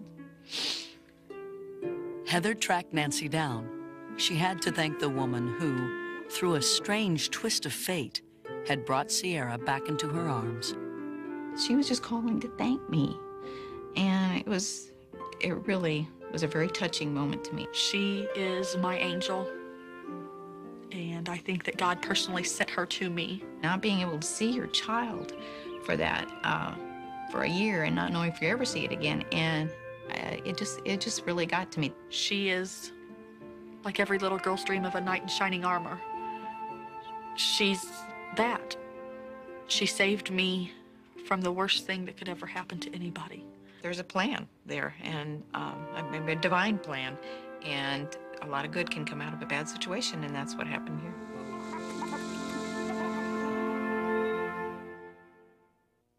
Sierra's father is currently awaiting trial. The other man Nancy helped capture has already been sent to prison for 10 years on a burglary charge. As for Heather Adams, she now has sole custody of her daughter. You've heard about sending a message in a bottle. Well, here's a story about a young girl who sent a message in a balloon, and the person who found it gave her the surprise of her life.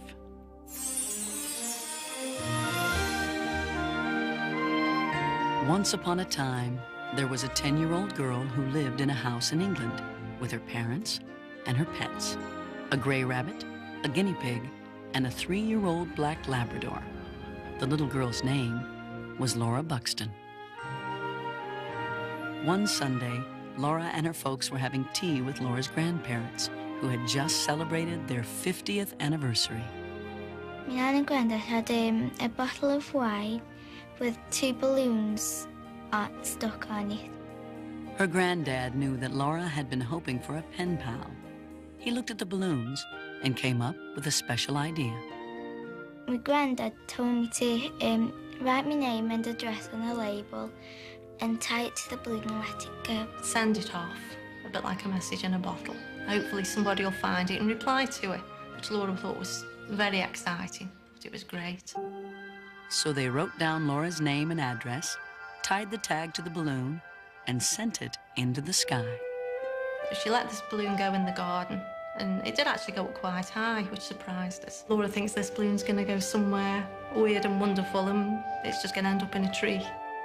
On any other day, Laura's mom might have been right, but that day, there were some unusually strong winds, and they carried the balloon south, an incredible 140 miles. After 4 days, the balloon came to rest in a hedge that bordered a lovely house. By a strange twist of fate, the house was the home of another 10-year-old girl. But when the balloon landed, the girl and her family were very unhappy.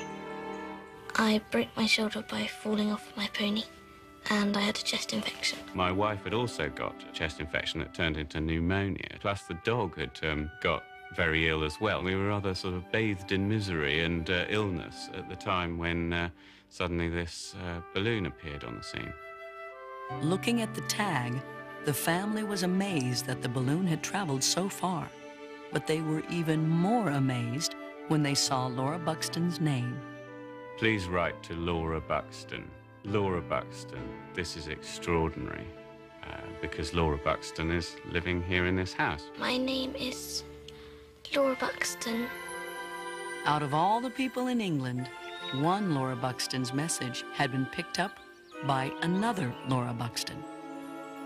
We were completely flabbergasted. It was really weird, and I didn't really know what to think. The message was like a ray of sunshine in the gloomy house. By a wonderful coincidence, this Laura Buxton had also been hoping for a pen pal. So she wrote back, and confusion reigned. Laura came charging up the stairs, all excited, saying she'd got the balloon back from Laura Buxton. And I just said, no, Laura, the balloon's come to Laura Buxton, you're getting confused. And she said, no, this is come from Laura Buxton. And I said, no, you're Laura Buxton. But when Dawn saw the letter, she realized that she and her daughter were both right. And when the two Laura Buxtons talked for the first time, things got even stranger. We found that we had the same animals. We both got a grey rabbit, and we've both got a guinea pig. We've both got a 3-year-old black Labrador. It was almost impossible to comprehend, really, that you could have had so many coincidences on top of this extraordinary event. The odds are very, very high. I think it's like 1,000,000 to 1 or more. The statisticians at 2 of the universities said it's so unlikely that they can't actually put a calculation on it. Laura Buxton and Laura Buxton still live far apart, and playdates are special occasions. But now they can write to each other as pen pals. We want to keep in touch, and we want to stay friends. They've also been written about. The story of Laura Buxton and Laura Buxton was news all over England. When all this happened, I did feel that I didn't really want to be in all the papers, but now I don't really mind. I think the animals have liked it, because I certainly have.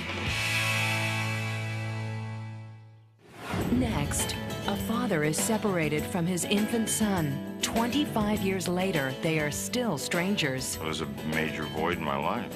I never looked for him because I was afraid of what I might find. Never looked for him. Then, in a strange twist of fate, father and son come face to face. And what happens next will really touch your heart.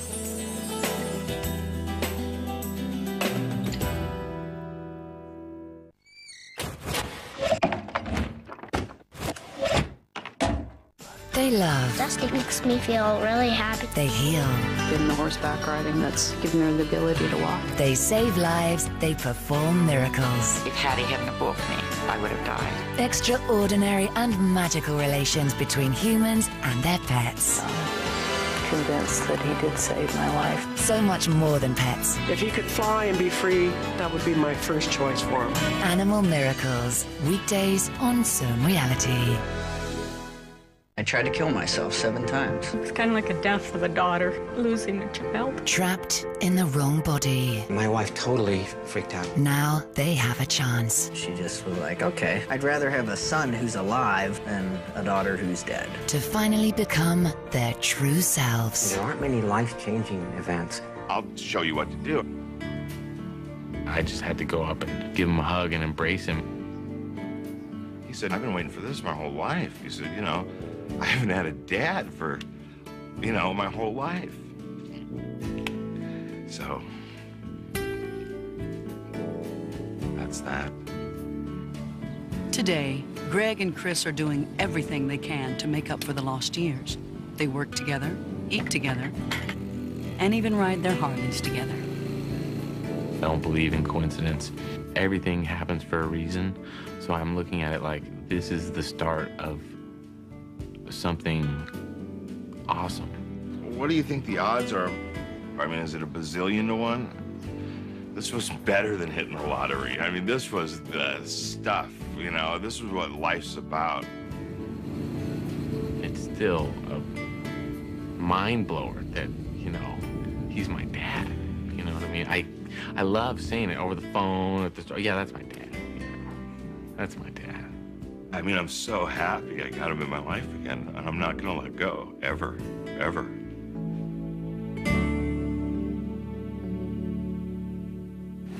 Next, a lost high school ring is found in a most unlikely spot.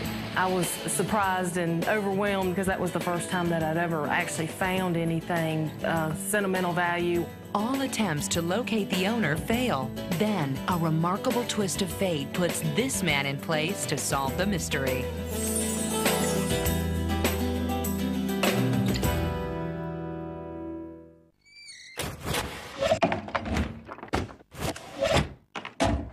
They love. Dusty makes me feel really happy. They heal. Getting the horseback riding, that's giving her the ability to walk. They save lives. They perform miracles. If Hattie hadn't balked me, I would have died. Extraordinary and magical relations between humans and their pets. Convinced that he did save my life. So much more than pets. If he could fly and be free, that would be my first choice for him. Animal Miracles. Weekdays on Zone Reality. Today I was at the birth of a new life. This is the first hold I've had since the operation. Saving babies. Sunday on Zone Reality. Most people come because they want to know if their family is all right. I was a little skeptical. I have somebody who lost a younger male, like son, nephew. I lost my nephew. No God, nothing could justify that happening. And he's telling me to tell you, you have such a big heart. They've got mom with them as well. I didn't have a mom. She was my mom. Are you a grandmother now? No. Something you want to tell us? Messages of hope, love and laughter from the other side. John Edwards Psychic on Zone Reality.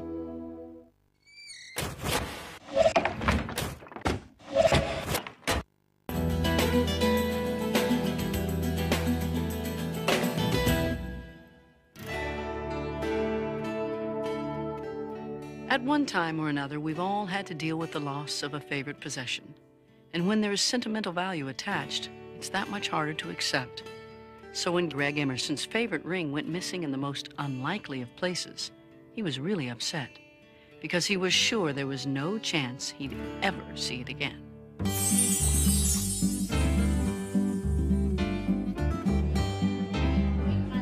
At a local restaurant in Ferrum, Virginia, college sophomore Greg Emerson was hanging out with some friends when one of his classmates asked if she could try on his high school class ring.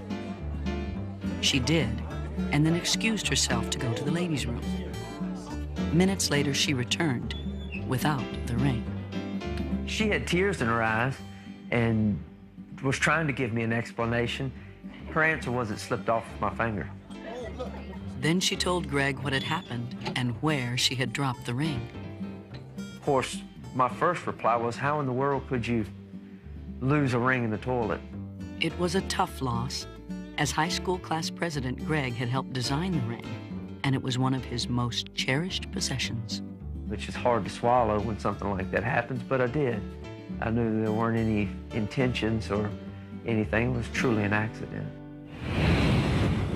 Fast forward 10 years to the local sewage treatment plant across town, where Teresa Atkins worked as branch manager.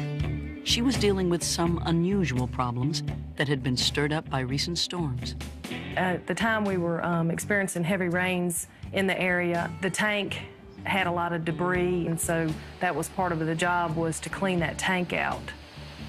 The work was just about done when Teresa made an amazing discovery. And that's when I found the ring. I was surprised and overwhelmed too, because that was the first time that I'd ever actually found anything that was sentimental value. Teresa had just had a remarkable experience with one of her most prized possessions.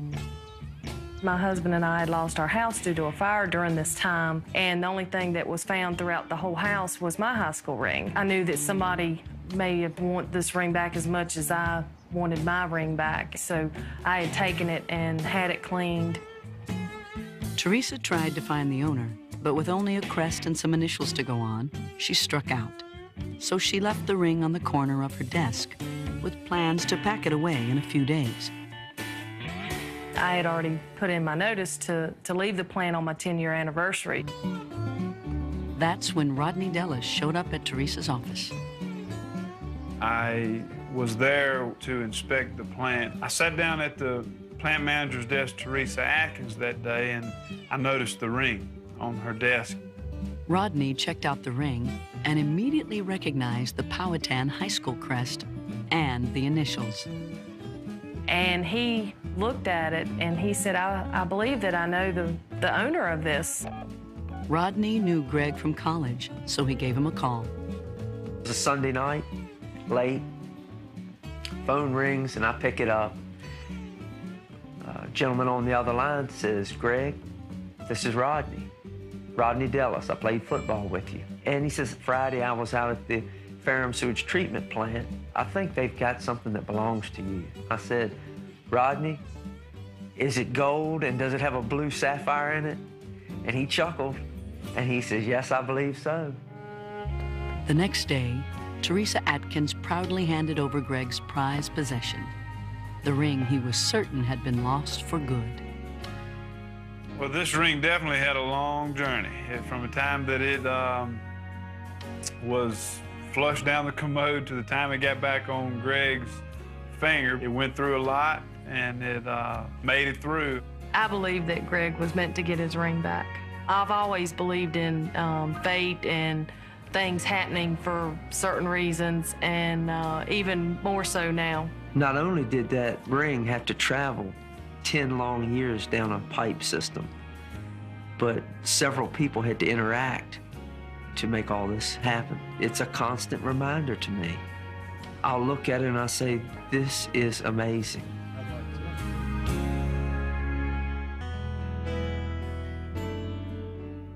This next story is about a young veterinarian and a very sick dog who had less than a day to live.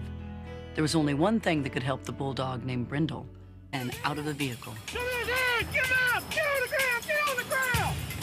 They gave up without a fight and were taken into custody. That's when Nancy arrived on the scene. When I pulled up, then Deputy Robinson came over and said, way to go. We could have been screaming to the scene, red lights and siren, and we could have driven right by him and not known it. Without Nancy there, I would almost guarantee you that they would have gotten away. But the capture and arrest of two bad guys wasn't the end of the amazing adventure. That same afternoon, Heather Adams, who hadn't seen her missing baby in 18 months, happened to watch a TV news report about Nancy. She couldn't believe the mugshot that popped up on the screen. One of the suspects was Sierra's father. If I could have reached through the TV and grabbed him to ask him where my daughter was, I would have done it. Heather immediately called the police. Mom and her baby daughter were soon reunited. Sierra just looked at me. She said, Mommy. She remembered me. And for 18 months to a child, that's a long time. And she shouldn't have remembered me, but she did. Heather tracked Nancy down. She had to thank the woman who, through a strange twist of fate, had brought Sierra back into her arms. She was just calling to thank me. And it really It was a very touching moment to me. She is my angel, and I think that God personally sent her to me. Not being able to see your child for that, for a year, and not knowing if you ever see it again, and it just really got to me. She is like every little girl's dream of a knight in shining armor. She's that. She saved me from the worst thing that could ever happen to anybody.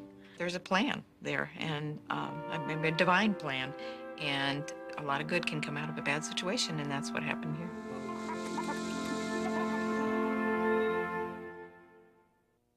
Sierra's father is currently awaiting trial. The other man Nancy helped capture has already been sent to prison for 10 years on a burglary charge.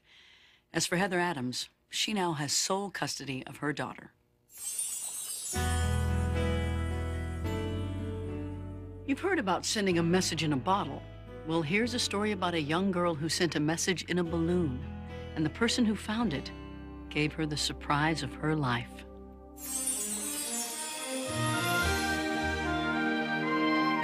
Once upon a time, there was a 10-year-old girl who lived in a house in England with her parents and her pets, a gray rabbit, a guinea pig, and a 3-year-old black Labrador.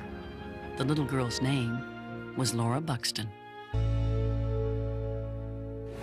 Next, while this woman is rushed into emergency surgery, her husband can only wait and hope. The most difficult part for me was not knowing for sure if I was going to be able to talk to her again. To save her life and the life of her unborn child, doctors fight an uphill battle against enormous odds.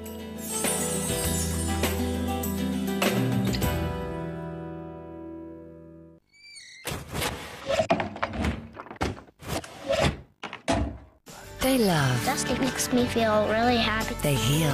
Getting the horseback riding, that's giving her the ability to walk. They save lives. They perform miracles. If Hattie hadn't bought me, I would have died. Extraordinary and magical relations between humans and their pets. Convinced that he did save my life. So much more than pets. If he could fly and be free, that would be my first choice for him. Animal Miracles. Weekdays on Zone Reality.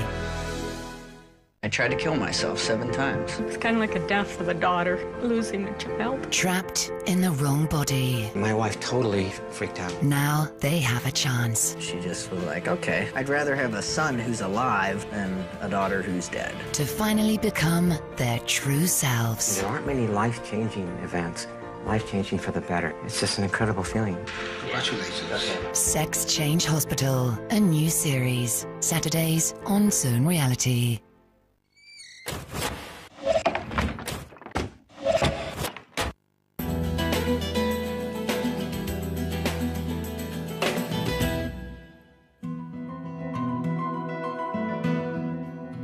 It started out as a normal day for a pregnant woman in Maryland. But before the day was over, 2 life-changing for the better. It's just an incredible feeling. Congratulations. Sex Change Hospital. A new series. Saturdays on Zone Reality.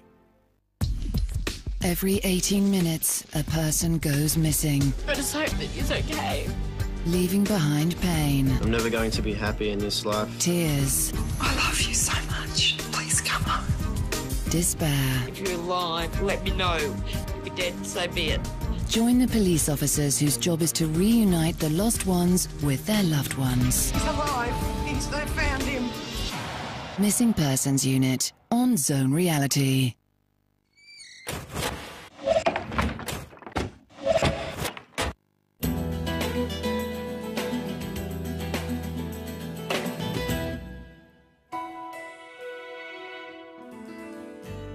Have you ever been drawn to a perfect stranger?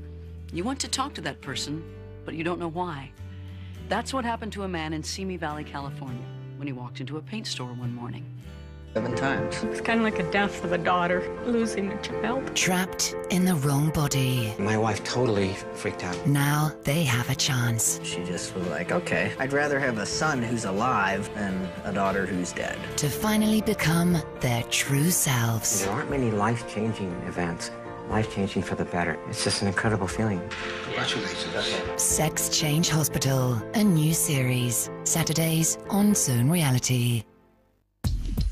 Every 18 minutes, a person goes missing, I just hope that he's okay.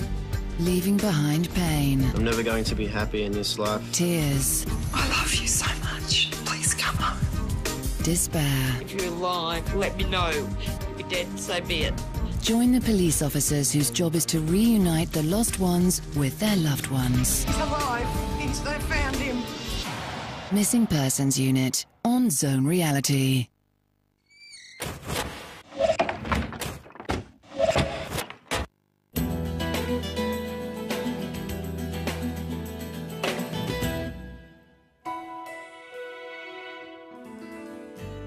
Have you ever been drawn to a perfect stranger?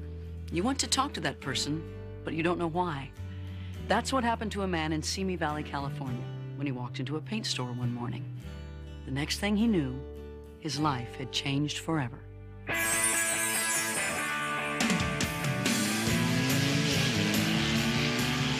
As a teenager, Greg Cross had a wild side that led to trouble with his girlfriend.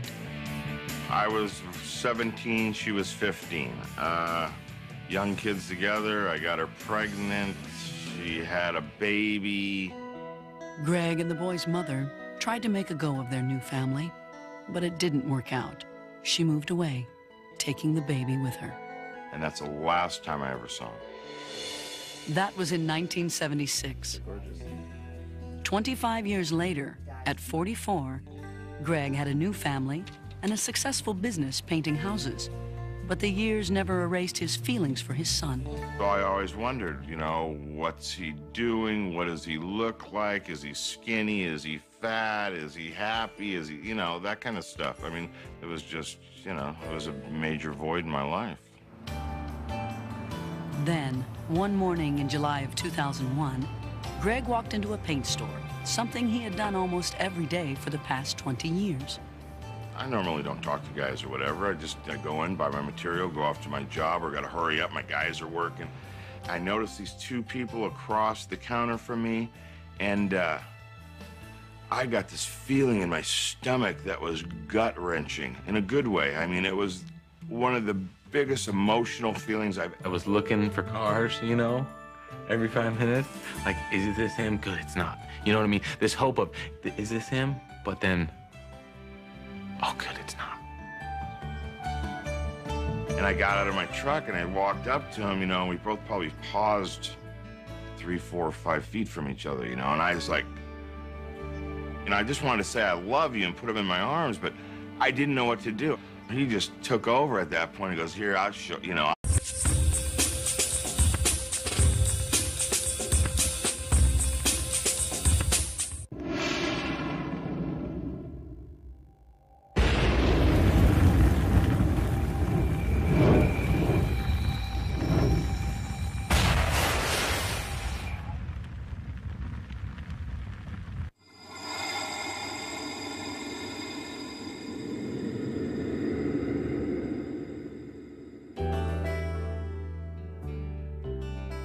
A pregnant woman has a stroke, and doctors fear that she won't live to see her baby.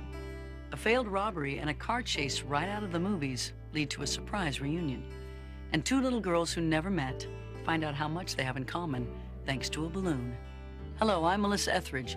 You're about to see these and other amazing true stories, all told by the people who lived them.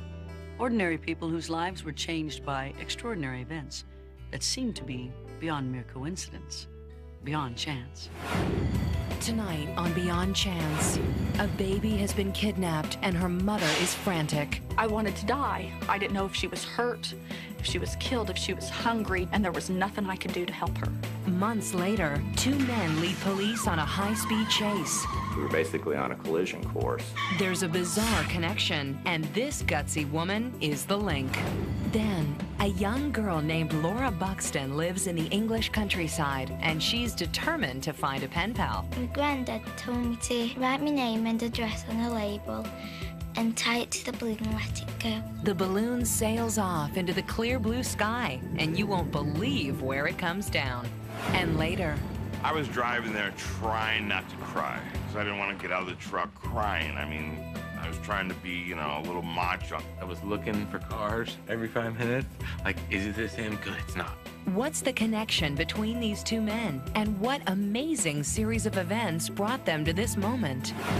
Plus, this woman is 23 weeks pregnant and barely alive. Doctors face one crisis after another. There's just a weakening in these vessels for whatever reason, and then this thing just decides to explode like a little bomb. The odds of survival suddenly drop to near zero, and doctors are forced to take an incredible gamble. But will it work? Oh, yeah, that's my dad. That's my dad. I mean, I'm so happy I got him in my life again, and I'm not gonna let go, ever, ever.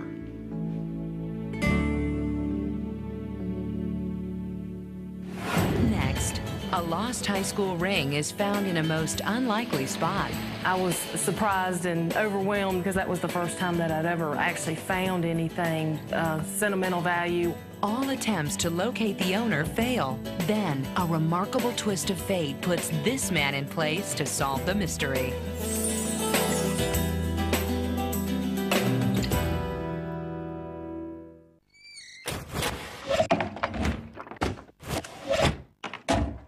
They love. Dusty makes me feel really happy. They heal. Getting the horseback riding, that's giving her the ability to walk. They save lives. They perform miracles. If Hattie hadn't above me, I would have died. Extraordinary and magical relations between humans and their pets. Convinced that he did save my life. So much more than pets. If he could fly and be free, that would be my first choice for him. Animal Miracles. Weekdays on Zone Reality. Today I was at the birth of a new life. This is the first hold I've had since the operation. Saving babies. Sunday on Zone Reality. Most people come because they want to know if their family is all right. I was a little skeptical. I have somebody who lost a younger male, like son, nephew. I lost my nephew. No God, nothing could justify that happening. And he's telling me to tell you, you have such a big heart. They've got mom with them as well. I didn't have a mom. She was my mom. Are you a grandmother now? No. Something you want to tell us? Messages of hope, love and laughter from the other side. John Edwards Psychic on Zone Reality.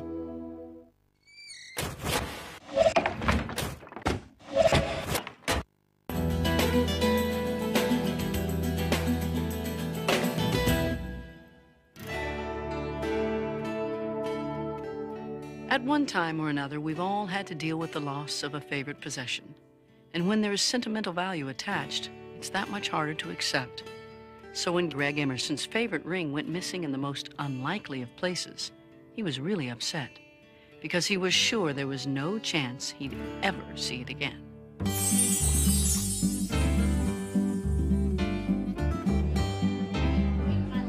At a local restaurant in Ferrum, Virginia, college sophomore Greg Emerson was hanging out with some friends when one of his classmates asked if she could try on his high school class ring. She did, and then excused herself to go to the ladies' room. Minutes later, she returned without the ring. She had tears in her eyes and was trying to give me an explanation. Taking the baby with her. And that's the last time I ever saw him. That was in 1976. 25 years later, at 44, Greg had a new family and a successful business painting houses. But the years never erased his feelings for his son.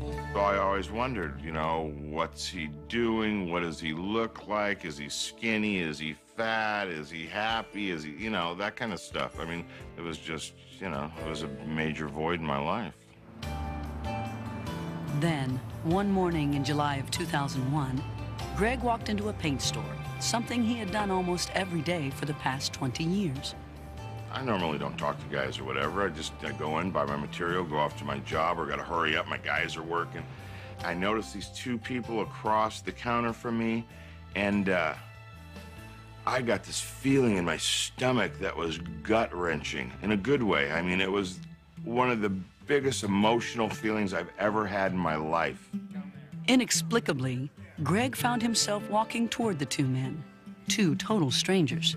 It was kind of odd for him to come up and talk to us. I don't know why. I mean, it was just kind of, I mean, it's weird to me. Christian Ingersoll, one of Greg's employees, was standing next to him. The brief encounter had a strange effect on him, too. he walked up and started talking to my boss. Boom, I looked at him, I stared at him, and the thought came, I wonder if that guy's my dad.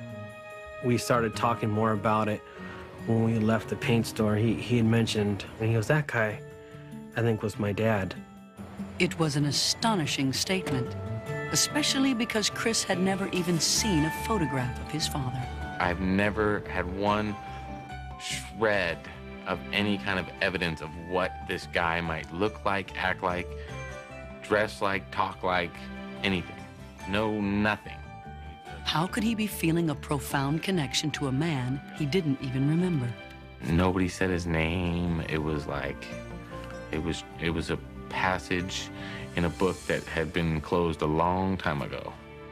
10 years earlier, in 1991, Chris had moved back to Simi Valley, the town where he was born. But searching for his dad was out of the question. I never looked for him because I was afraid of what I might find.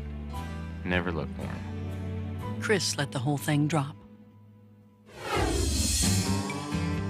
Then, 2 days later, he was on the job painting a woman's house. Chris was scraping the trim, and I happened to start talking to him. Chris's family was from the area, and Tricia thought they could know some of the same people. She was wrong, until Chris threw out one last name. Chris said, "You might know my dad."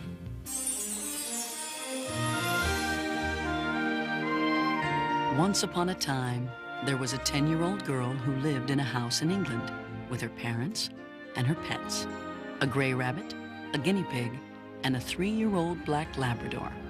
The little girl's name was Laura Buxton. One Sunday, Laura and her folks were having tea with Laura's grandparents, who had just celebrated their 50th anniversary. My nan and granddad had a bottle of wine with 2 balloons stuck on it. Her granddad knew that Laura had been hoping for a pen pal. He looked at the balloons and came up with a special idea. My granddad told me to write my name and address on a label and tie it to the balloon and let it go. Send it off, a bit like a message in a bottle. Hopefully somebody will find it and reply to it, which Laura thought was very exciting, but it was great. So they wrote down Laura's name and address, tied the tag to the balloon, and sent it into the sky. She let this balloon go in the garden, and it did actually go up quite high, which surprised us. Laura thinks this balloon's going to go somewhere weird and wonderful, and it's just going to end up in a tree. On any other day, Laura's mom might have been right, but that day, there were some unusually strong winds, and they carried the balloon south, an incredible 140 miles. After 4 days, the balloon came to rest in a hedge that bordered a lovely house. By a strange twist of fate, the house was the home of another 10-year-old girl. But when the balloon landed, the girl and her family were very unhappy.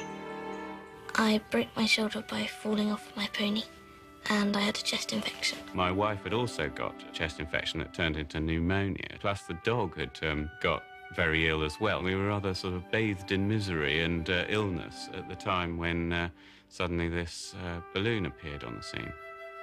Looking at the tag, the family was amazed that the balloon had traveled so far, but they were even more amazed when they saw Laura Buxton's name. Please write to Laura Buxton. Laura Buxton, this is extraordinary, because Laura Buxton is living here in this house. My name is Laura Buxton. Out of all the people in England, one Laura Buxton's message had been picked up by another Laura Buxton. We were completely flabbergasted. It was really weird, and I didn't really know what to think. The message was like a ray of sunshine in the gloomy house. By a wonderful coincidence, this Laura Buxton had also been hoping for a pen pal. So she... Twist of fate puts this man in place to solve the mystery.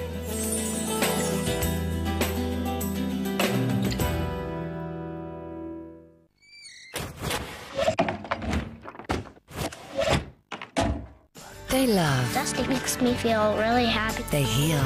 Given the horseback riding, that's given her the ability to walk. They save lives. They perform miracles. If Hattie hadn't have wolfed me, I would have died. Extraordinary and magical relations between humans and their pets. Convinced that he did save my life. So much more than pets. If he could fly and be free, that would be my first choice for him. Animal Miracles. Weekdays on Zone Reality. Today I was at the birth of a new life. This is the first hold I've had since the operation. Saving babies. Sunday on Zone Reality. Most people come because they want to know if their family is all right. I was a little skeptical. I have somebody who lost a younger male, like son, nephew. I lost my nephew. No God, nothing could justify that happening. And he's telling me to tell you, you have such a big heart. They've got mom with them as well. I didn't have a mom. She was my mom. Are you a grandmother now? No. Something you want to tell us? Messages of hope, love and laughter from the other side. John Edwards Psychic on Zone Reality.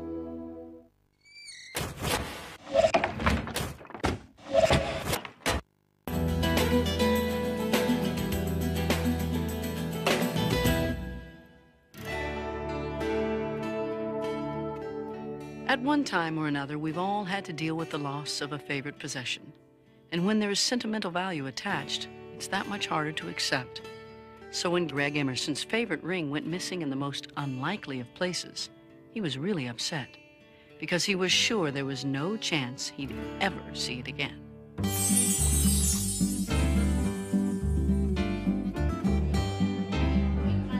At a local restaurant in Ferrum, Virginia, college sophomore Greg Emerson was hanging out with some friends when one of his classmates asked if she could try on his high school class ring.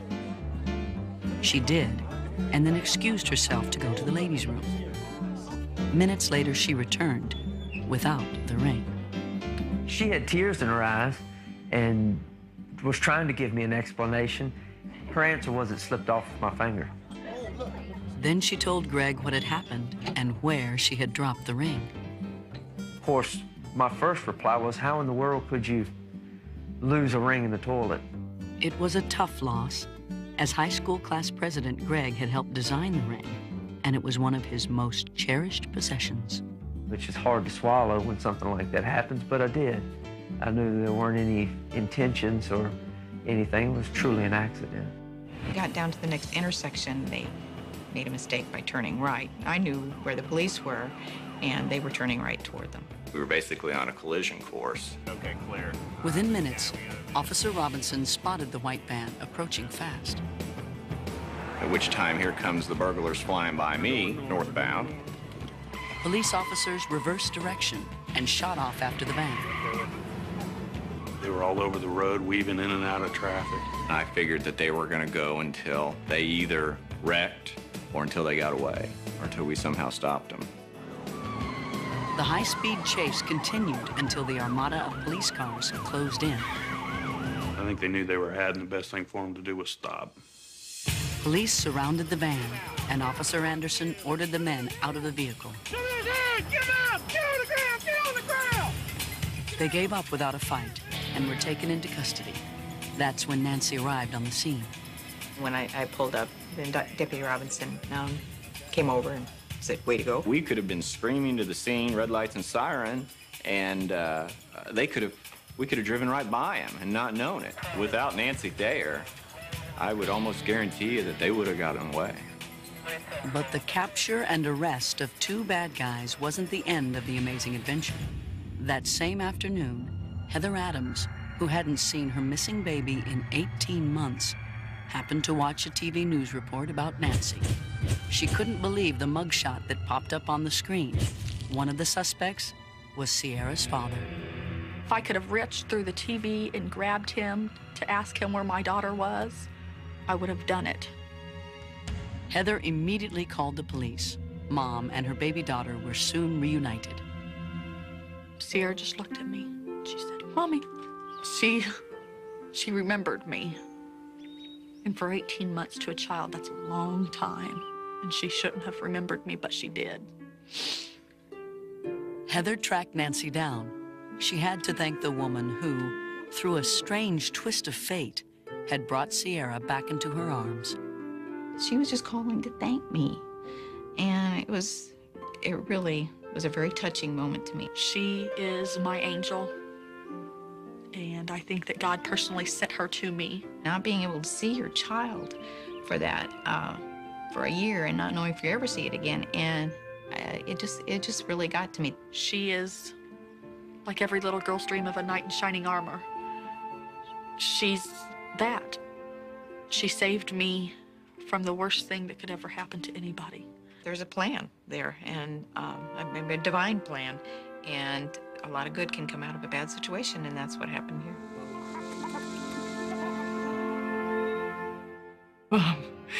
Bump, bump, bump, and everybody cheered. Third day, we opened a crate, and she bolted out, just like nothing was going on. Ran down the steps, ran outside, and my wife and I looked at each other and said, this is not the same bulldog. It's gonna be okay. The clinic threw Brendel a party. The guest of honor was Carolyn Barr. Brendel had a little corsage, and I shook hands with Brendel, and there was a lovely cake, so we had a nice party. If we didn't have Mrs. Barr's donation of the pacemaker, I suspect that Brendel would not have survived the night. I don't think I'll ever have another case like this, like Brendel. It was like a dream. I couldn't believe that everything fell into place like it did.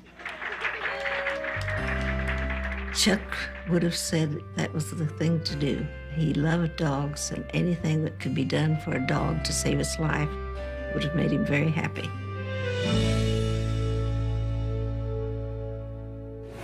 Next, while this woman is rushed into emergency surgery, her husband can only wait and hope. The most difficult part for me was not knowing for sure if I was going to be able to talk to her again. To save her life and the life of her unborn child, doctors fight an uphill battle against enormous odds.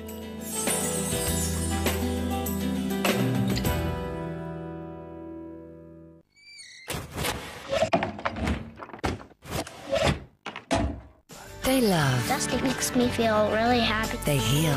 Getting the horseback riding, that's giving her the ability to walk. They save lives. They perform miracles. If Hattie hadn't awoke me, I would have died. Extraordinary and magical relations between humans and their pets. Convinced that he did save my life. So much more than pets. If he could fly and be free, that would be my first choice for him. Animal Miracles. Weekdays on Zone Reality.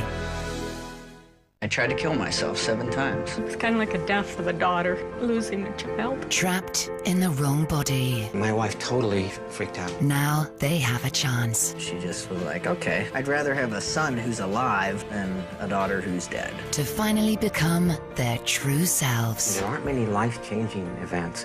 Life-changing for the better. It's just an incredible feeling. Congratulations. Sex Change Hospital. A new series. Saturdays on Zone Reality.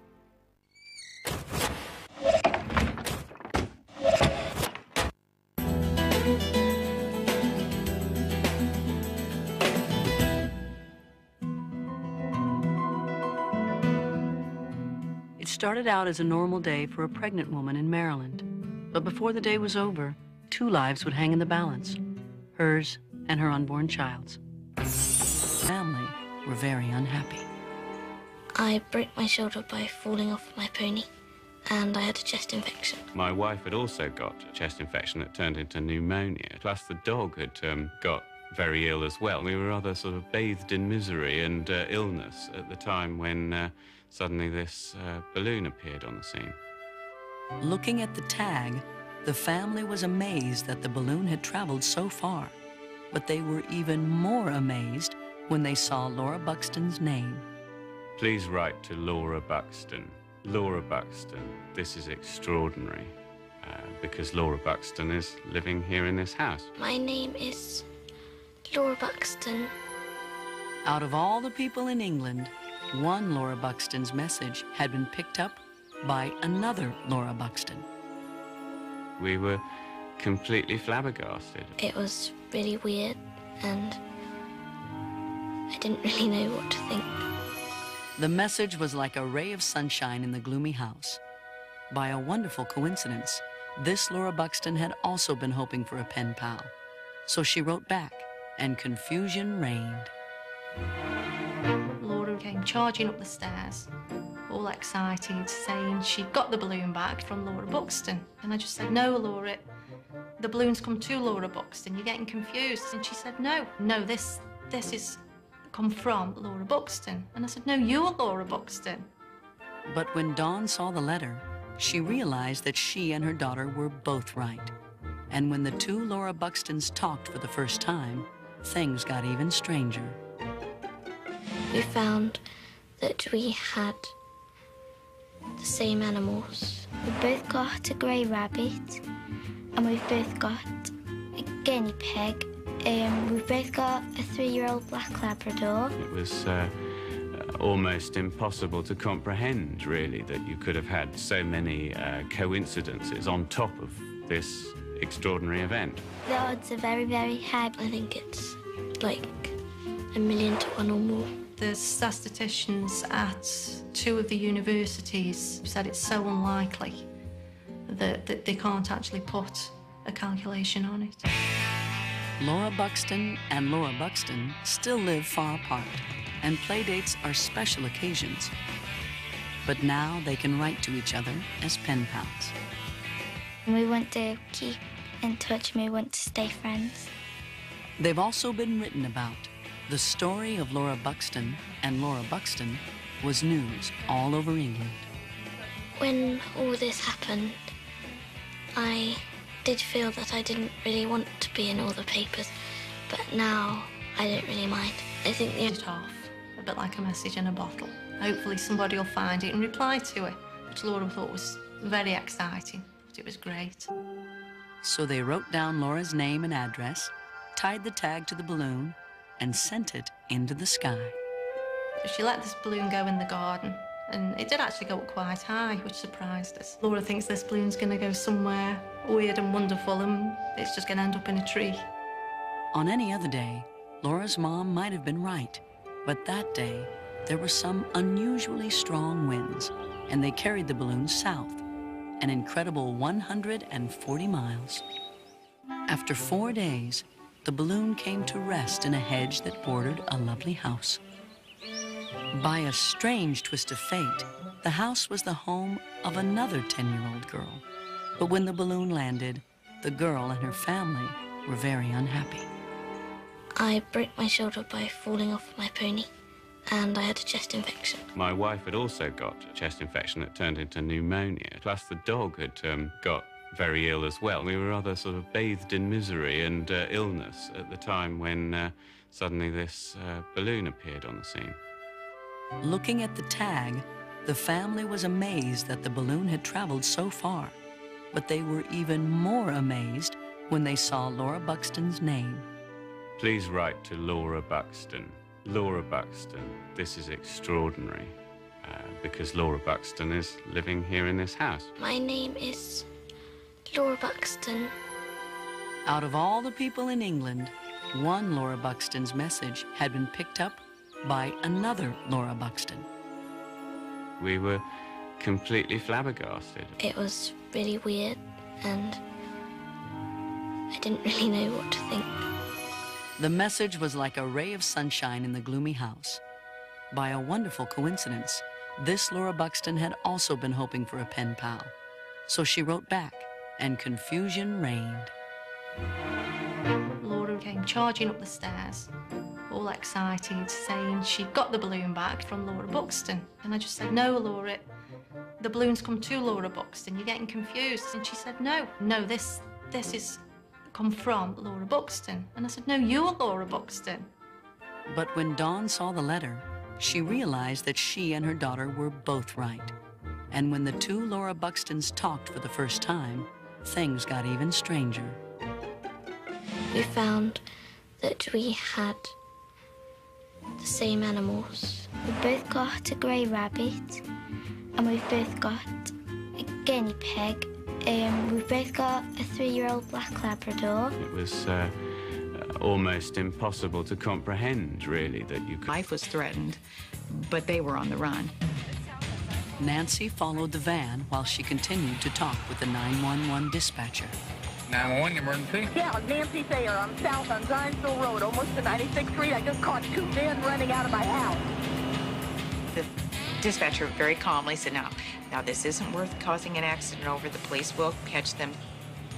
Luckily, several officers had just finished up their lunch at a local restaurant.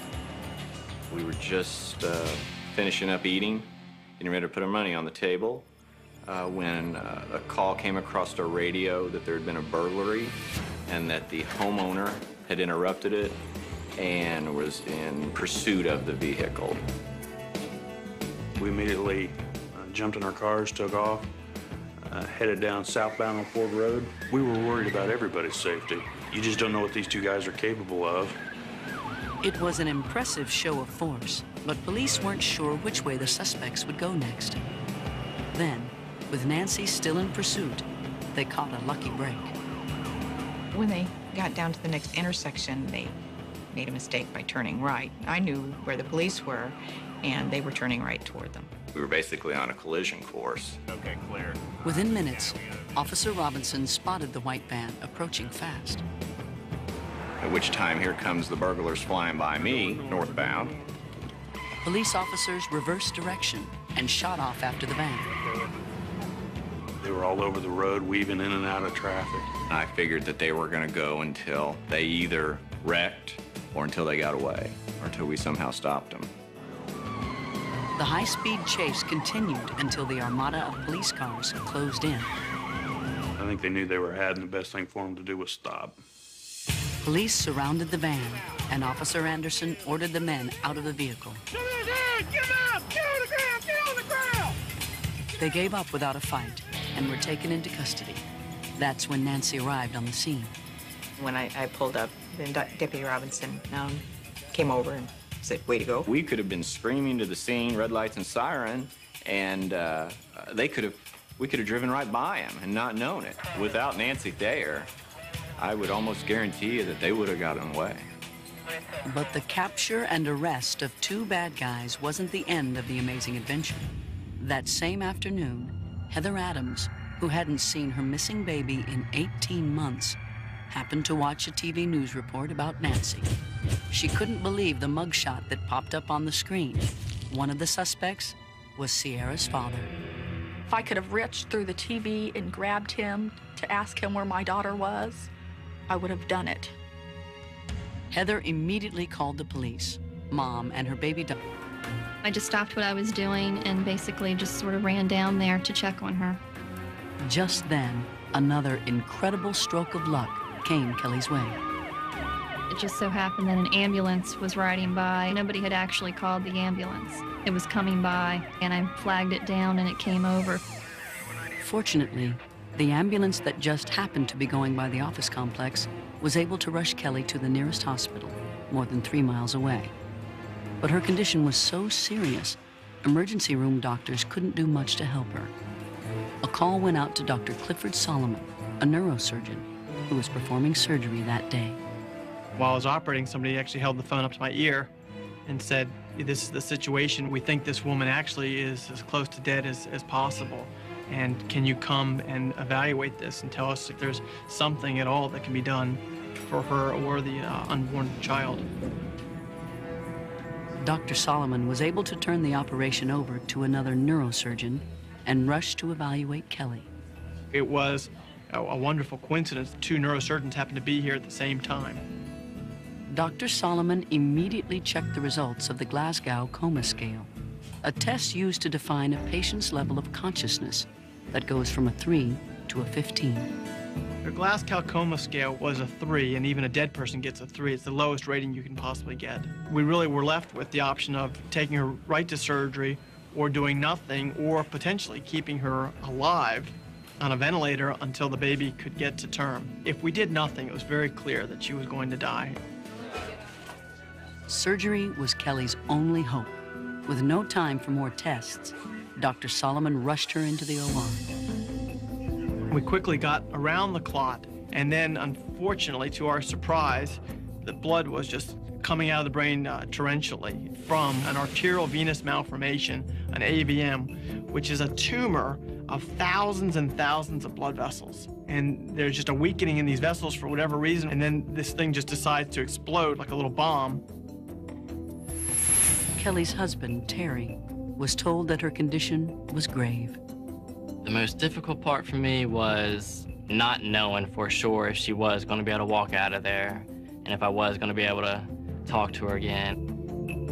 But Terry couldn't know that surgeons were battling enormous odds. When we got the arteriovenous malformation out, we were really down to 2 big vessels going into the big draining area of the brain.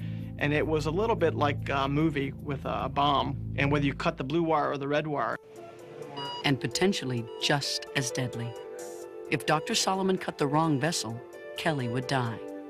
But at some point, you just have to make a decision to do what you think is right.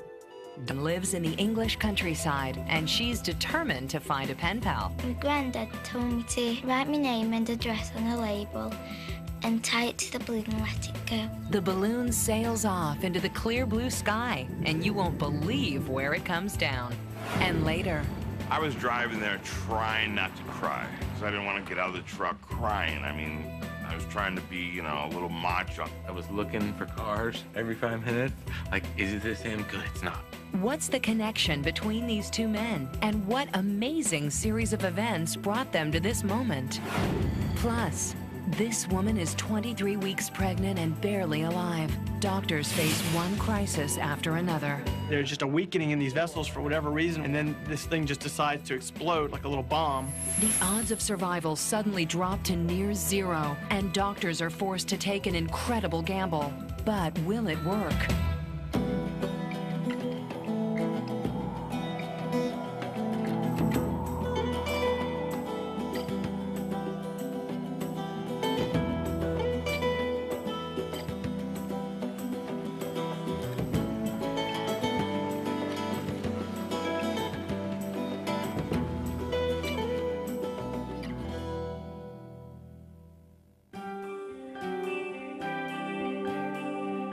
A young mother in Indiana faced a terrible nightmare.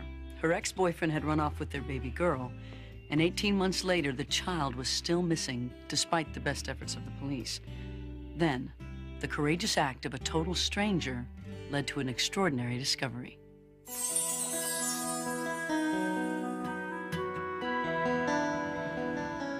Like most moms, Heather Adams adored her baby girl.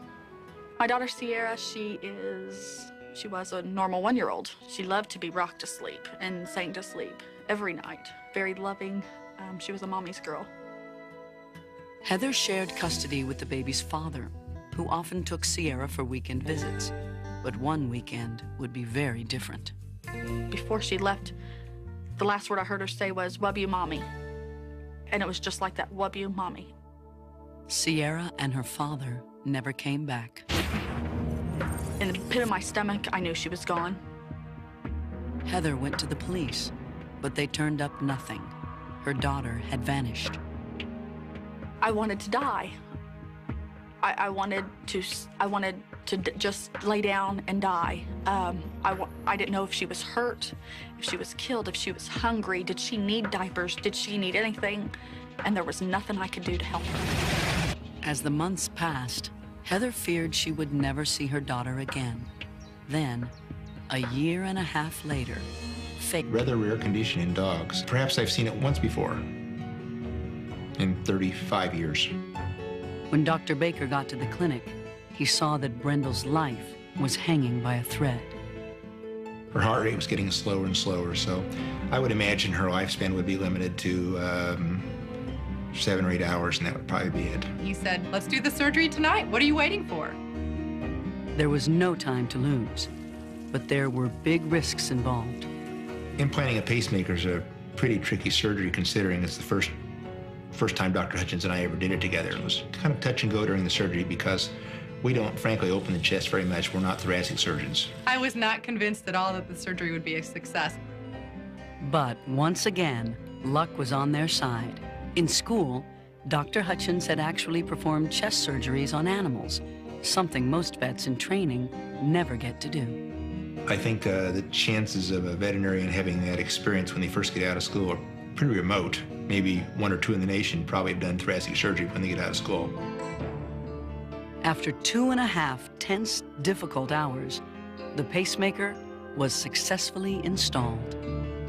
We set it for 100 beats per minute. So she went from 19 to 100. The heart started beating, and it just went from like bump, bump, to bump, bump, bump, and everybody cheered. Third day, we opened a crate, and she bolted out, just like nothing was going on. Ran down the steps, ran outside, and my wife and I looked at each other and said, this is not the same bulldog. It's gonna be okay. The clinic threw Brendel a party. The guest of honor was Carolyn Barr. Brendel had a little corsage, and I shook hands with Brendel, and there was a lovely cake, so we had a nice party. If we didn't have Mrs. Barr's donation of the pacemaker, I suspect that Brendel would not have survived the night. I don't think I'll ever have another case like this, like Brendel. It was like a dream. I couldn't believe that everything fell into place like it did. Chuck would have said that was the thing to do. He loved dogs, and anything that could be done for a dog to save his life would have made him very happy.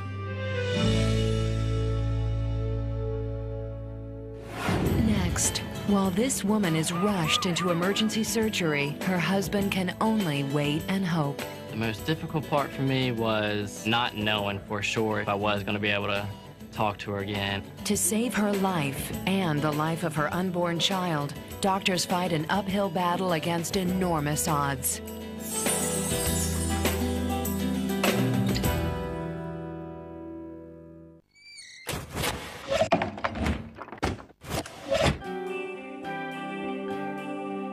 A young mother in Indiana faced a terrible nightmare. Her ex-boyfriend had run off with their baby girl, and 18 months later, the child was still missing, despite the best efforts of the police. Then, the courageous act of a total stranger led to an extraordinary discovery.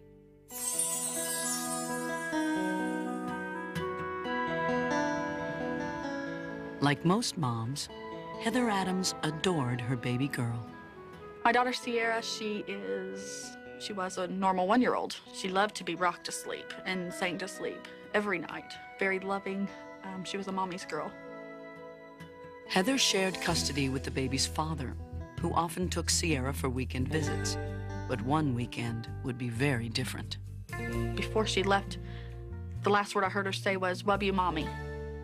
And it was just like that, "Love you, Mommy." Sierra and her father never came back. In the pit of my stomach, I knew she was gone. Heather went to the police, but they turned up nothing. Her daughter had vanished. I wanted to die. I wanted to just lay down and die. I didn't know if she was hurt, if she was killed, if she was hungry. Did she need diapers? Did she need anything? And there was nothing I could do to help her. As the months passed, Heather feared she would never see her daughter again. Then, a 1.5 years later, fate took a very strange turn. One day in the nearby town of Zionsville, Indiana, office manager Nancy Thayer came home for lunch at exactly the right time. I noticed there was a van parked in the driveway, oddly, not parallel to the house or anything, and my garage door was open. My gut feeling was I was being robbed. Nancy grabbed her cell phone and dialed 911. Seconds later, 2 men ran out of her house, jumped into the van, and took off. On impulse, Nancy followed. It might have been different if I felt my life was threatened, but they were on the run. Nancy followed the van while she continued to talk with the 911 dispatcher. 911 emergency? Yeah, Nancy Thayer. I'm south on Zionsville Road, almost to 96th Street. I just caught 2 men running out of my house. The dispatcher very calmly said, now this isn't worth causing an accident over. The police will catch them. Luckily, several officers had just finished up their lunch at a local restaurant. We were just finishing up eating, getting ready to put our money on the table, when a call came across our radio that there had been a burglary and that the homeowner had interrupted it. And It really It was a very touching moment to me. She is my angel, and I think that God personally sent her to me. Not being able to see your child for that, for a year, and not knowing if you ever see it again, and it just really got to me. She is like every little girl's dream of a knight in shining armor. She's that. She saved me from the worst thing that could ever happen to anybody. There's a plan there, and a divine plan, and a lot of good can come out of a bad situation, and that's what happened here.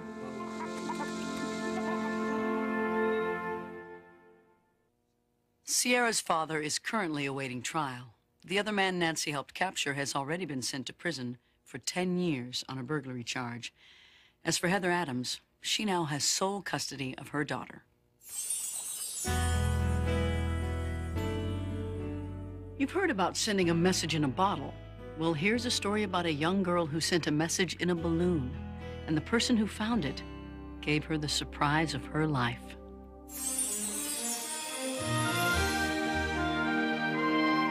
Once upon a time, there was a 10-year-old girl who lived in a house in England with her parents and her pets, a gray rabbit, a guinea pig, and a 3-year-old black Labrador. The little girl's name was Laura Buxton. One Sunday, Laura and her folks were having tea with Laura's grandparents, who had just celebrated their 50th anniversary. My nan and granddad had a bottle of wine with 2 balloons stuck on it. Her granddad knew that Laura had been hoping for a pen pal. He looked at the balloons and came up with a special idea. My granddad told me to write my name and address on a label and tie it to the balloon and let it go. Send it off, a bit like a message in a bottle. Hopefully somebody will find it and reply to it, which Laura thought was very exciting, but it was great. So they wrote down Laura's name and address, tied the tag to the balloon, and sent it into the sky. She let this balloon go in the garden, and it did actually go up quite high, which surprised us. Laura thinks this balloon's going to go somewhere weird and wonderful, and it's just going to end up in a tree. On any other day, Laura's mom might have been right, but that day, there were some unusually strong winds, and they carried the balloon south, an incredible 140 miles. After 4 days, the balloon came to rest in a hedge that bordered a lovely house. By a strange twist of fate, the house was the home of another 10-year-old girl. But when the balloon landed, the girl and her family were very unhappy. Telling me, oh, he's really good looking, he's a great kid, he's a good painter, and blah, blah, blah. And then I got a cell phone number, I wrote it down, and I must have stared at that number for an hour thinking, oh my God, what do I do? But first thing, the next morning, Greg made the call. I got a hold of him and said, hey, you know who this is? And immediately he said, yeah, I know who this is. I said, you mind if I come see you? And he said, no, I'd love it. I was driving there trying not to cry, you know, because I didn't want to get out of the truck crying. I mean, I was trying to be, you know, a little macho. I'm your dad. I didn't want to be crying when I walked up to the kid. Chris was also wrestling with his emotions. I was looking for cars, you know, every 5 minutes. Like, is this him? Good, it's not. You know what I mean? This hope of, is this him? But then, oh, good, it's not. And I got out of my truck and I walked up to him, you know, and we both probably paused 3, 4, 5 feet from each other, you know, and I was like, you know, I just wanted to say I love you and put him in my arms, but I didn't know what to do. He just took over at that point. He goes, here, I'll show, you know.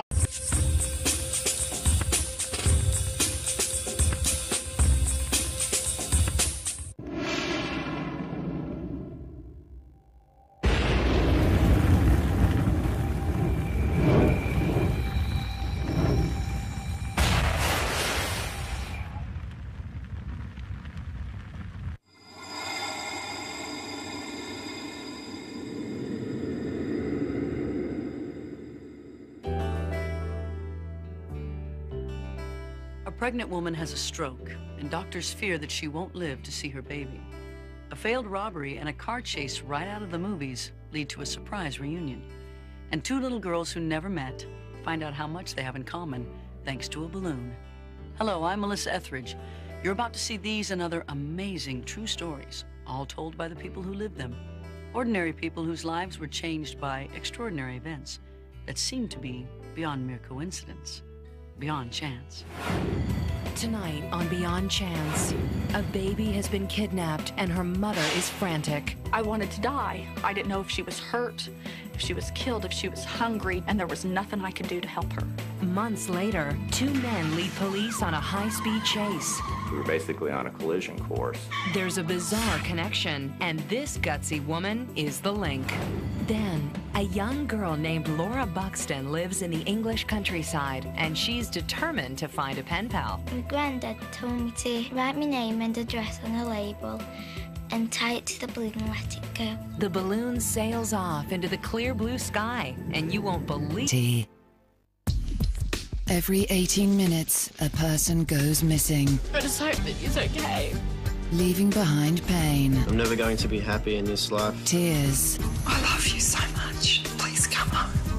despair. If you're alive, let me know. If you're dead, so be it. Join the police officers whose job is to reunite the lost ones with their loved ones. He's alive. They found him. Missing Persons Unit on Zone Reality.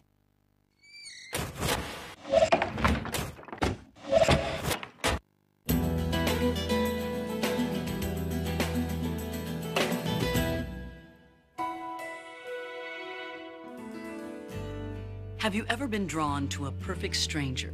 You want to talk to that person, but you don't know why. That's what happened to a man in Simi Valley, California, when he walked into a paint store one morning. The next thing he knew, his life had changed forever.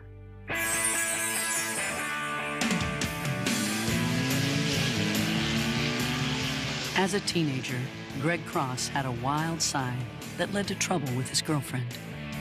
I was 17, she was 15. Young kids together, I got her pregnant, she had a baby. Greg and the boy's mother tried to make a go of their new family, but it didn't work out. She moved away, taking the baby with her. And that's the last time I ever saw him. That was in 1976. 25 years later, at 44, Greg had a new family and a successful business painting houses. But the years never erased his feelings for his son. So I always wondered, you know, what's he doing? What does he look like? Is he skinny? Is he fat? Is he happy? Is he, you know, that kind of stuff. I mean, it was just, you know, it was a major void in my life. Then, one morning in July of 2001, Greg walked into a paint store, something he had done almost every day for the past 20 years. I normally don't talk to guys or whatever. I go in, buy my material, go off to my job, or gotta hurry up, my guys are working. I noticed these two people across the counter from me, and I got this feeling in my stomach that was gut-wrenching, in a good way. I mean, it was one of the biggest emotional feelings I've ever had in my life. Inexplicably, Greg found himself walking toward the two men, two total strangers. It was kind of odd for him to come up and talk to us. I don't know why. I mean, it was just kind of, I mean, it's weird to me. Christian Ingersoll, one of Greg's employees, was standing next to him. The brief encounter had a strange effect on him, too. He walked up and started talking to my boss. Boom, I looked at him,